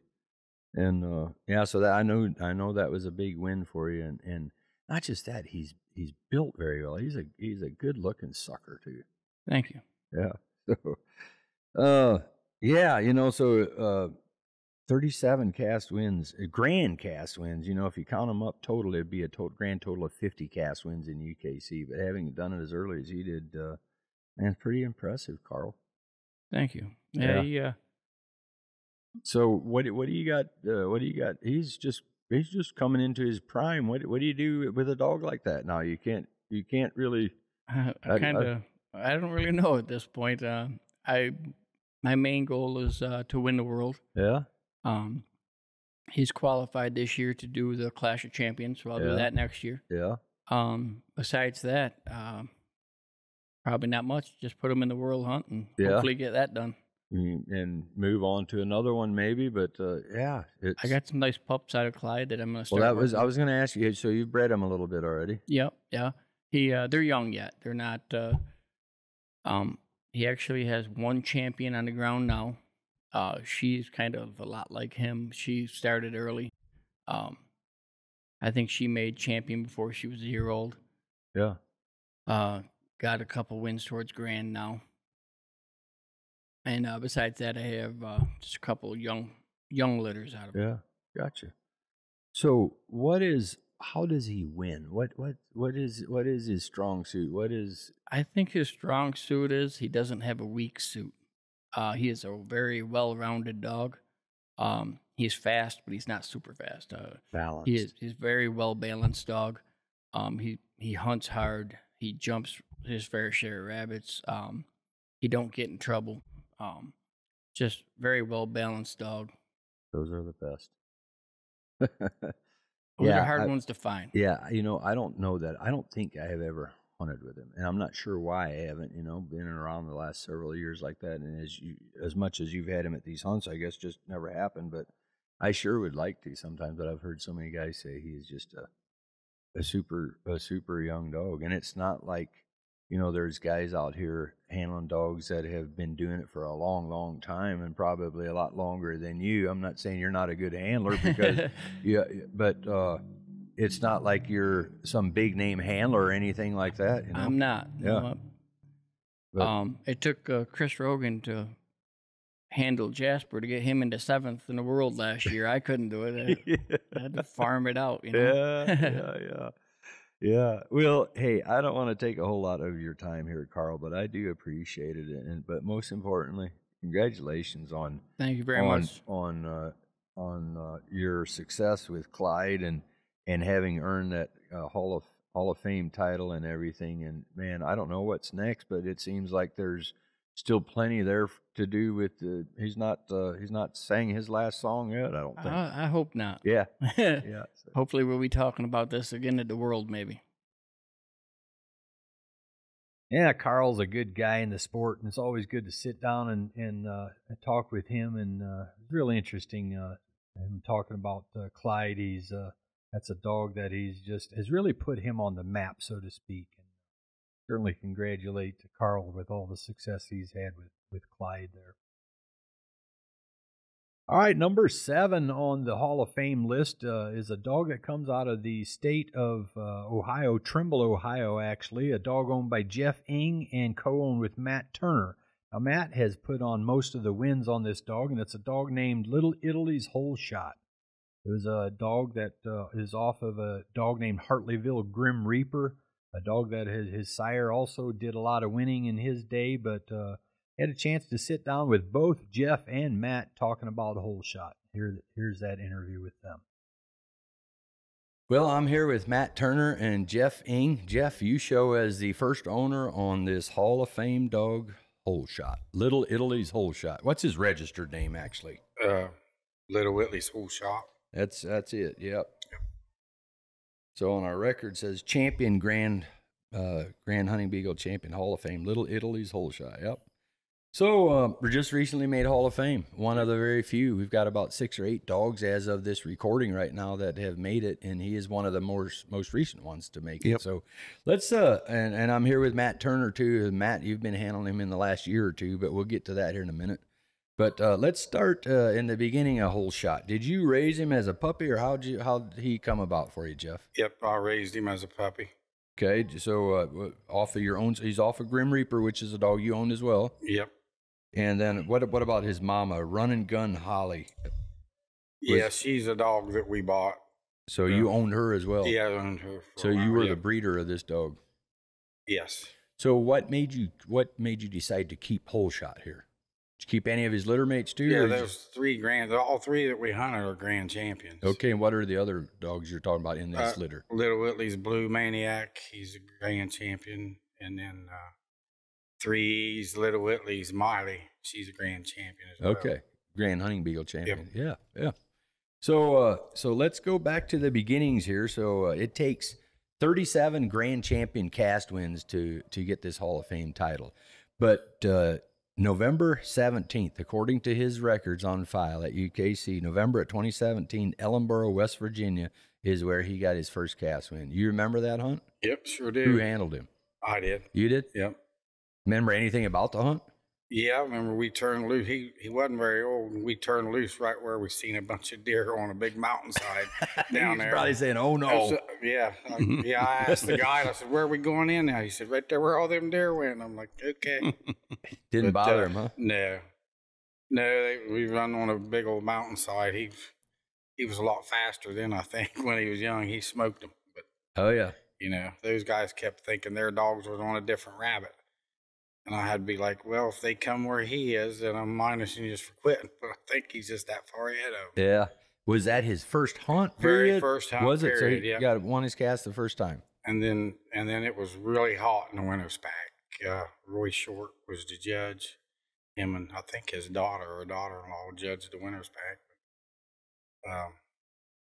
We ran one rabbit in the winner's pack. He had first strike and got the line by himself, and that was the winner's pack. So he won the hunt that day. Yeah. So he placed first in the winners. Yeah. Yeah. Cool. Yeah. So the dog had a lot of boatload of cast wins since then. Or when did you come in, Matt? Let's see. Was he already granted before you started hunting him, or not really? Yeah, probably, mostly, because I think Craig got the last champion win on him in Kentucky. Craig, I think the last champion win was in that Plum Creek. Oh, yeah. No, that was his first grand hunt. So it was right before that. It was the Kentucky State. So the following spring from that year is when I took over. Okay, yeah. So you said, Jeff, there were several guys that handled him, put cast wins on him throughout his career. My son he put at least 2. I know he qualified him for the world once, and he got one of his first place overalls as registered dog, and then mostly it's Craig, me and Craig, and then mostly Matt, and Craig's done a few over the last year, couple. Yeah, so the dog was July of 2016 is his birthday, so yeah, so that makes him what 7 right now. Yeah, 7-year-old dog. A little over 7. So Jeff, what is it? What do you like about the dog? Oh, he's just the funnest. If you take him by himself or with the crowd, he's just fun. Yeah, he just rolls. I mean, where I live is a lot of woodsy hills, and it's just fun to listen to him driving down there. And when he was young, he was real good at jumping around, being the first strike dog and the first line dog. It's just a perfect combination.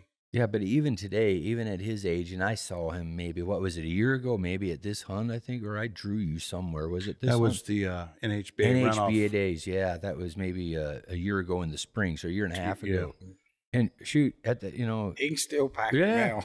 Heck yeah, he can. Yeah, he can still drive them pretty good. Yeah, so it's amazing to me. I've never had a dog that could still run that fast at that age. Yeah, so Matt, you put a bunch of cast wins on the dog. So let's talk about some of that. What were some of the highlights you might have had? With him? Let's see. My favorite one is when I won the Pruny Classic with him. Yeah. I hunted him the first 3 rounds. He won all 3 rounds. I decided to rest him. And I was kind of in the NHBA points race at the time, and I chose not to run that 4th cast. I just rested him because I was already in the finals, and then he went out there and smashed him. Yeah. What year was that? 2019. 2019. I was going to say probably 4 years ago, 3-4 years ago. Yeah. 2019. 2019. And then his brother, Blue, I won the pruning hunt with him in 2017. Yeah. Yeah, so you've had him in the world hunt. How many times has he been in the world hunt? I don't know. 4 or 5. I've never hunted him in it, so it would have been you or Craig. Many times he went. He always seems to win at least one cast. Last year he won 2 casts and then lost by a little bit in that semifinals. So he was in the top 20 though. Top 6, yeah. Yep, top 16. Then he was at top 16 of Grands last year at Nationals. He won the Indiana State Hunt, the Ohio State Hunt. The Spring Classic. Spring Classic. And then, he's had wins in Indiana, Ohio, West Virginia, Kentucky, Pennsylvania. Been out west, Missouri, and those places? No, I ain't had him out there. Briars are pretty thick out there. Yeah. I don't like traveling that far. Yeah. Speaking of traveling, has he always traveled well? Some dogs do, some don't. No, he travels well. He no problems there. Now he does have limes, and when it flares up, he gets pretty down there for about a week. Yeah. You've had to treat him quite a bit for that. Yeah. So what is it that you like about him? What do you think is some of his strong suits? What do you like best about him? How does he win? He is really fast. Now, he used to be a little faster than he is now, but for the speed he has really good control. Now, he'll get a little goofy from time to time, but for the most part, he's got pretty good control. And most of the time, he hunts really well and jumps rabbits. When he opens, he's got it. And he's a really good check dog. Yeah. He's won a lot of cast off checks. Yeah. But you can ask Jeff or anybody else. I absolutely despise soloing the dog. I think it's the dumbest thing in the world. I think it's the best thing in the world. I don't. I do not agree. I do not agree. But I do too. That dog there, I would solo him all day long. He's the funnest dog to solo. Yeah. And he runs just as hard soloing as he does with a pack. It's as fun as running a pack, really. Yeah. He just goes. Yeah. Well, I'm not a solo guy, but I solo him. Yeah, I'm just teasing on that. I don't know. I love to solo dogs. Me too. When Matt was hunting Whole Shot's dad, I kept telling him to solo him too. Back then, when he had him up there, he's like, "That's dumb." I'm like, "It's boring to me." Well, and it depends on the dog, obviously, as you know that. I don't have to tell you anything, but everything that I know about getting dogs ready, and different dogs are different, But sometimes to get them to where they aren't just where they can, oh, too crazy. Yeah. That and not just followers either, Yep. That's what makes leaders, in my opinion, a lot of times. But so a lot of cast wins, obviously accumulated those 37. So the first one was in June, first cast win, and he got that win in the winners pack, June of 2017. No, was it not? No, November of 2017, Ellenboro, West Virginia. And he made Hall of Fame his 37th grand cast win in August of 23. So just last month in Malta, Ohio. Yep. So, and you said Craig Wilson handled him there. We had Craig so we could hunt the other dogs. Yeah. So, hey, Matt, I know you've hunted a lot of good dogs over the years, but he's right up there with some of the best you've hunted. Yep, definitely. So have you bred him any, or what's your plans with him from here forward? Have you bred him any or now? Are you planning to? Yeah, we've bred him a couple times. We got actually one of his pups won cast here yesterday. We're here at the McVeigh Memorial here while we're recording this, and if we're sitting here on the side, there's a side street right here at the building, so if you hear the background noise of vehicles going by, that's what it is. But I think we got 2 litters, and we're just starting the campaign, and Joe Merritt's been hunting one in Indiana a little bit, and we got 2 here that we just really want to just campaign on one of them, but he's made a champion, and now got 3 wins toward a grand in like 8 months. Joe's female has 4 wins towards champion. Oh yeah. And then we got a female, Stephanie Brown's female, her and Izzy's females due here in about a week or so. Okay. Yeah. So you'll have something out of him to kind of carry it on. Oh yeah, I love the Rip dog we got now. Yeah. He just turned 3, and like I said, we just started hunting him, and actually Craig's hunting him most of the time. So, but I like him real well. Yeah, yeah. Well, hey guys, I don't want to take up a whole lot of your time here, but I appreciate. I want to congratulate you on. It's harder than people thought That it was would hard. be. That was hard. I mean, that was a lot of time spent.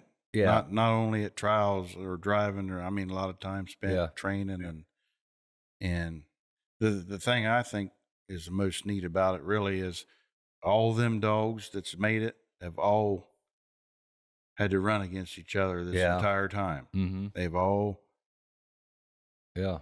all ran against each other multiple times. I know when we first came out with this setup for Hall of Fame, it's based on performance, cast wins is what it amounts to. And I know there were folks that thought, surely some of these other dogs would have made it, before we had this system. And I could kind of go back and look at the old All-Star series, basically just because, we kept points for them when they had cast wins, even if it didn't count towards their championship. So I could use that method to check it. And there were other dogs, Brian Meads, a couple of his females, Booty and Dez, and some of those dogs that won a lot back in those days. You would have thought they would have probably had enough to make it. Yeah, or being close, Yeah, and they were further off than you would have thought. Really? Yeah. So as far as 37 grand wins and doing it at the upper tier, classes, it's tough. It's tough. And the dogs that are making it in, I think it's a pretty tough That's a list of pretty nice dogs. Elite It's a lot better than somebody voting on something. Yeah. I think it's awesome the way you did this. Yeah. So, well, hey, congratulations there. Little Italy's Hole Shot. He'll forever be in the UKC Hall of Fame, a hunting beagle here. And I want to congratulate you. And Thank you. Yep. So, all right. Appreciate you all sitting down with me today. All right.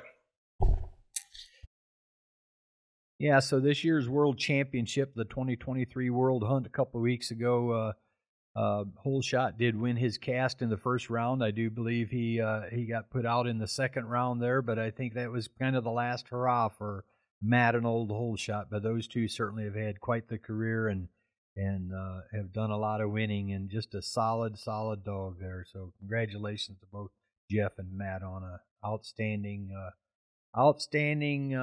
career with Hole Shot. Nice hound. Born in 2016. All right, so the last dog we're going to talk about here is a dog named Brook Hollow Cade, and this is he is the youngest dog to have made Hall of Fame. He was born in October of 2019, so he just literally turned 5 years of age, October 15th, actually, a couple days ago, as of this recording here. But he was owned by Mr. Gary Moore, I believe, at one time. But Jason Snelson from Wasola, Missouri, is the owner of this dog now, and this dog is just his cast win percentage is impressive, and it's just another nice young hound, and I'd say just very well in his prime still. We'll probably still hear a lot from this dog, but here's Jason Snelson and I. We sat down at the World Hunt here several weeks ago, and we talked about Cade. Hall of Fame Brook Hollow Cade, Jason Snelson, Missouri. That sounds pretty cool. Hall of Fame. Sounds real cool. Yes. Yeah. Been a long time coming. Yeah. Yes. So let's talk about Hall of Fame Grand Champion Brook Hollow Cade. I know you haven't always had him, but how did that come about? You got him from Mr. Gary here, right? I did, yes. I've had him longer than most people think. I had half of him since he was a puppy. Oh, you did? I just didn't send the papers off. Okay, yeah. Trying to save $20 or something. Yeah. Yeah. So you've been around the dog his whole life, then? Pretty much, yes. So you hunted him probably more than anybody else did? Pretty much, yeah. Did you? Yeah, well, for sure. Yeah, Gary hunted him quite a bit, but then he gave up on him, yep. Yeah, so let's talk about what's he out of? He is out of Zach Shepard's cast dog and one of Gary Moore's John females. Okay. Shine. Yeah, Shine. Yeah. Yeah. So he comes from a family of rabbit dogs. Absolutely. Yeah. Heck yeah. So man, he was a cast winning fool. Yes. Did good all over the country. He seemed has, like anywhere he took him, he was winning. He has. He's around Missouri. He's about 70-80% win on his cast wins on his hunts. So yeah, been fortunate, been blessed. That's pretty incredible. Really. Yeah. So, what is it that you like best about him? He's a house dog. He's my boy. Yes. Yeah. I don't know. He's just got more go than most of them. It seems like most of my other dogs, just more hustle. Yeah. Can't teach hustle. Yeah. Yeah, so you've hunted him most of his life. You've had him in the world hunts. Have you? What are some of the events that he might have done well at or won? He won the Eliminator. That's Eliminator right. West, Yep. And then he won the Clash Regional in 2 years. He won both of those as a 2-year-old. Yeah. And this is just second world he's been to. And we didn't get to come last year, but we didn't have any luck this year. But that's okay. Yep. Yeah. See, how old is he right now? He's 3-year-old. So he's the youngest of that crop. Yeah. Yep. He's a 3-year-old. Yeah. So you can kind of forget about that. It seems like he's been winning so long. At least I thought he's just an older dog than he actually is. The first time I had him at the World, he was just 11 months old. So, really? Yep. Wow. Yeah. Yeah, well, he's got his whole life ahead of him still. Yeah. Yeah. So what are your plans for him? Just keep pounding him, huh? Probably just big hunts for now. Try to get our 5 on him, and maybe chase a couple of Hound of the Year races around home that we've not got the jacket for. And, and just try to bring him to big hunts. Yeah. So have you bred him any at all, or do you plan to? Or we have bred him one time. Bred him to one of Gary's Jackie females. Have a pup that's just about ready to. I've bred him 2 times actually. John Hurt's bred him 2, but the pups are young. But have a pup that I'm going to start first of the year. He's ready for the hunts. In fact, I'll probably hunt him next weekend at our state hunt. Yeah. Well, I don't want to take too much of your time, but congratulations, Thank man. you. I know Thank you hunt hard. Yes. And he's taken you to the winner's circle a bunch. A lot of times. Been fortunate. And I guess I just thought he was older than that. Just always assumed he was, but shoot, he's got his whole life ahead of him. I hope that's right. This is just a start, really. Yeah, probably. So. All right. Well, congratulations. Thank you, Alan. On the Hall of Fame degree. Thank you. All right, guys. Last but not least is going to be a dog named Butler's Lone Ranger. He's a 2018 model owned by Nate and Brock Butler of Homer, Michigan. Now, this dog he's one of the class of 2023 to earn the Hall of Fame title, but this dog is still going strong. In 2023, this year, he has already accumulated 30 grand cast wins this year alone and is at the top of our list for Clash of Champions qualifiers. But here is me talking with both Nate and Brock Butler about Lone Ranger. Nate, Brock, how you doing today? Good. How are you? Good. Doing good. Yeah.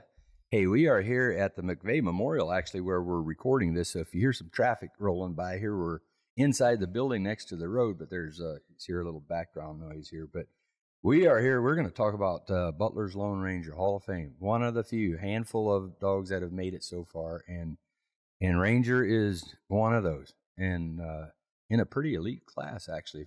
If you look at it, I think this thing is probably tougher to get to that many wins than a lot of people might think.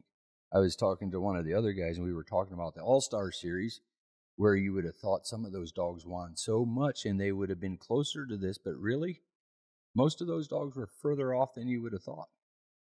You know, in those days, under the old format or the old championship points structure, they had cast wins there that they didn't get credit for on their record, but we could still go back and see how many cast wins they actually had because we kept track of those wins for the All-Star points. Yeah. So, and you look at some of those dogs, you know, but really when you compare some of these, what we're getting now, you know, back in the day in the All-Star Series, there was a couple dogs that were just kind of dominating. You know, Brian Mead had a couple dogs, and really, some of these dogs here today, they would have been very competitive there, you know. Brock did a good job of going back and checking all my old dogs to see how many wins they had when the point system come out. So he lets me know that the best I've ever done was 16 up until this. Yeah, well, so let's go back to April of 2018. That is when Lone Ranger was born. That's his birth date there. Butler's Running Rebel, which is his sire, is a dog that you guys own. You own, Nate.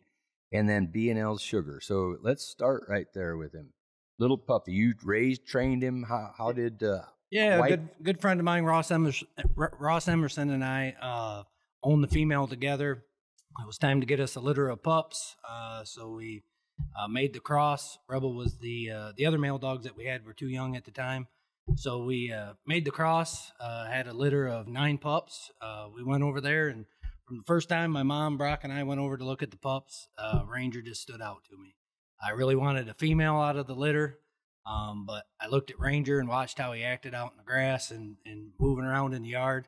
And I told Brock, I said, we're taking that pup right there. And it was kind of not what we wanted because we wanted a female. Yeah. But kind of the rest is history once we brought him home. Oh, yeah. You remember when he was a little pup, Brock? Yeah, I actually picked his littermate brother named Scout. And Scout didn't quite turn out to be like Ranger. Dad lets me know that he picked a lot better pup than me. So he gets the credit there. But yeah. One of the best acting pups you'll find. Did he not start skittish one bit? Yeah. Did he start early or what? Yeah, actually, long story short, Ranger got real sick when he was about 3 months old. We were at the Little League World Series. The dog went down, and my mom took him to the vet, and he was in the vet for 3 days, and they couldn't do nothing with him, and they wanted to put him down. And told Mom, I said, wait until we get done playing ball, and I'll come home and take care of him. And we got back home. And how the dog made it, I don't know. Yeah. But he went 5 days without eating or drinking. He was, like I say, the vet had recommended to put him down. Yeah. I brought him home, was hoping for the best. And my dad, grandpa, papa got him back on his feet, eating some wild turkey. And oh, yeah. Thank goodness that all worked out. Yeah. And once he got healthy again, he was the easiest starting pup by 4 months old. And this was, 4 weeks after being that sick. You could turn him loose in the pines and he'd go find you a rabbit. Yeah. Okay. So I've got a date written down here, September 1st of 2019. Is that date ring a bell to either one of you guys? Yep, that would have been Ranger's first cast win ever. Me, my dad, and my grandma made the long haul down to Virginia for the Southern Classic. And it was, if I'm right, it might have been Ranger might have been in one hunt before that maybe, but it was one of the first hunts we had ever entered him in. And I said, I'm going to take this young dog down there and see what happens. And sure enough, we went out and won our cast in the morning. And my dad actually handled a different dog named Digger. And that was back when the registered had a winner's pack. Yeah. And we were the 2 dogs in the winner's pack. So we were head to head in the winner's pack. And we won't talk about who came out on top. It might not have been me, but that's irrelevant, right? But that was Ranger's first ever cast win. That was one then you wouldn't think would be as special as looking back now. That was and Virginia's a whole lot different than Michigan too. Yeah, it was a good 10, 11 hour trip. This time of year and probably hot and dry and everything else. But yeah, so that you're right. That was the first win we have recorded for him was on September the 1st. So yeah, that's kind of a neat little story. And then the second date that I wrote down here is number 37. Grand wins. The 37th grand win came at the Clash this year in April at the Nationals, on just before the Nationals. So yeah, a lot of time. Although he's still a fairly young dog. Still, he's just barely in his prime right now. He turned 5 in April. Yeah, so just hopefully coming he's got into a couple his prime, good years left. So let's talk about some of the wins, some of the things you've accomplished with this dog from throughout this period. Go ahead, take it away. There's been a lot of casts and a lot of good hunts that we've had with him. National sticks out. That was I don't remember what year, maybe 2020. That he was still in the COVID year. He would have been a champion, and Brock made it to the final pack of the Nationals and took second with him. As a dad, that was pretty fun to sit there at the sideline watching your kid go out there with a young dog that you'd put so much time into and have that much success. He had some great casts. I remember that weekend with some of the guys he hunted with. Yeah. He ended up second. Clash has been good to us. He's done well there. The NHBA series is both years that we've had 2 years of the Clash. You made it to the finals both times. Yep. And then the NHBA point system, he's placed in that the last 2 years, and pretty safe to say he's going to lock into the top 8 right now. Yeah. But 3 years in a row for the dog to be traveled all around the country as much as Brock wants to go, consistently win. Like I say, there's a lot of the wins in there that count, but it's been a pretty good ride for the dog. Yeah. you know, Brock, we can easily say you are the winningest youth handler ever in UKC. I'm sure you've heard that before, but it's true. You know, how much of that was Ranger been a part of it? He was, so my first dog ever was Butler's Tank, obviously, and he was about 1.5 years older than Ranger. So I had got started with him and was kind of running him, and then Tank got to about 3, and we were still winning casts here and there. Well, Ranger got to where he was ready for the trials, and it didn't take too long for him to take over number 1, and ever since then, he's kind of been our number 1 go-to, and we've put up a lot of cast wins over the last 3 or 4 years. It's been fun hauling him around. He's an enjoyable dog to have on the end of the leash for sure. Yep. So we now record these cast wins because of the clash. You know, it takes 5 in a calendar year, so we keep a running tab of the dogs, all the dogs with how many cast wins they have. We separate the males and the females now on our listing. You can see that on our website. And as of today, 1st of September, the last standings, Ranger is up there at the top for not just the males, but also the females. 26 official on his record, but unofficially has 28 after today here at the McVeigh Hunt. You've already got 2 cast wins on him here. 28 cast wins, and the closest one to him is 15. This year. I'm talking just this year. Yeah, I told you, Brock, we're going to way too many hunts. That's a lot of hunts. Gosh, that's just phenomenal. Yeah. In 1 year. The 37 to get him into the Hall of Fame, I think I only handled the dog maybe 4 times, maybe 4 of the 37 wins I got to put on him. That's grand wins, so people know that's in the grand division only. Yep. I don't handle him a ton. Brock felt bad for me after my luck Thursday night and said I could handle him today.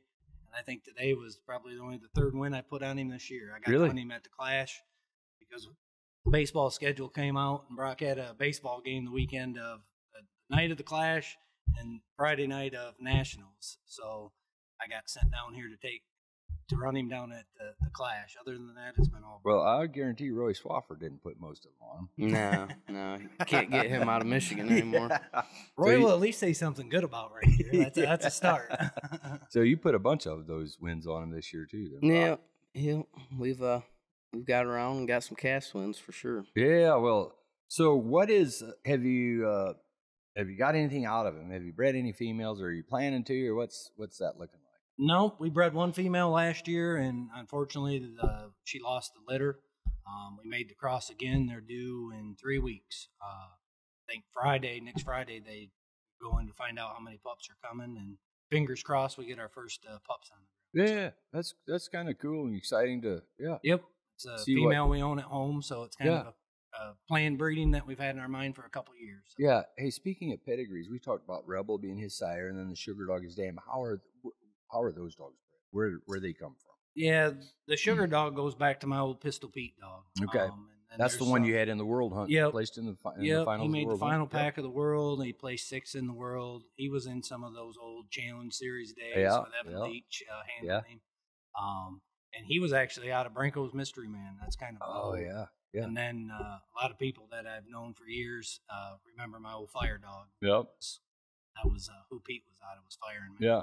So that was on the maternal side, but what about Rebels? Rebel goes back to Trigger. He came from Wayne. It's kind of a cross that happened up there our way a couple times out of Trigger, and Wayne had a female called Swampland Tina. Yeah. Yep. Won a lot. I've hunted with her. She's a nice dog. Yep. There's a couple other male dogs, Shooter and Charlie, that Wayne owned. Yep. Made grand in UKC. And I think my brother had one too. What do you call him? Punch. Punch was one of those. Yep. I think you're correct. Yep. They made that cross twice, and Rebel's out of the 2nd cross. Yeah. Yep.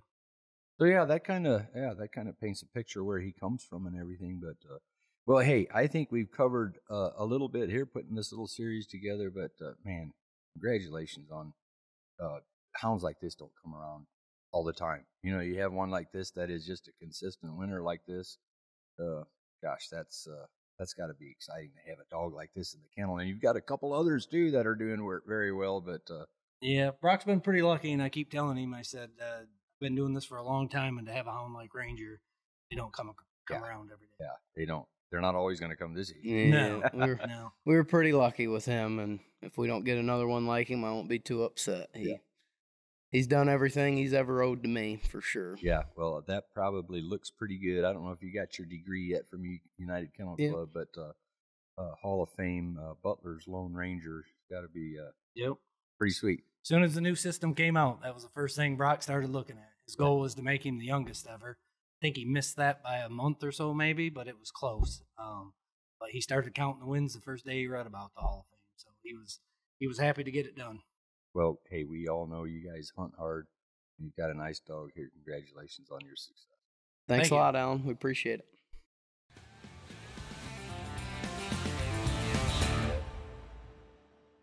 And I hope you enjoyed all those interviews with the owners and handlers of these fine hounds that have just done such an outstanding job throughout their careers in UKC Hunting Beagle format. And it's I love sitting down with all of them and talking about their hounds, and I hope you enjoyed that as well. But so that's going to wrap it up for us for this episode, and I hope you really enjoyed this. And again, I want to congratulate each one of those owners on their accomplishments, and we'll see you on the next episode.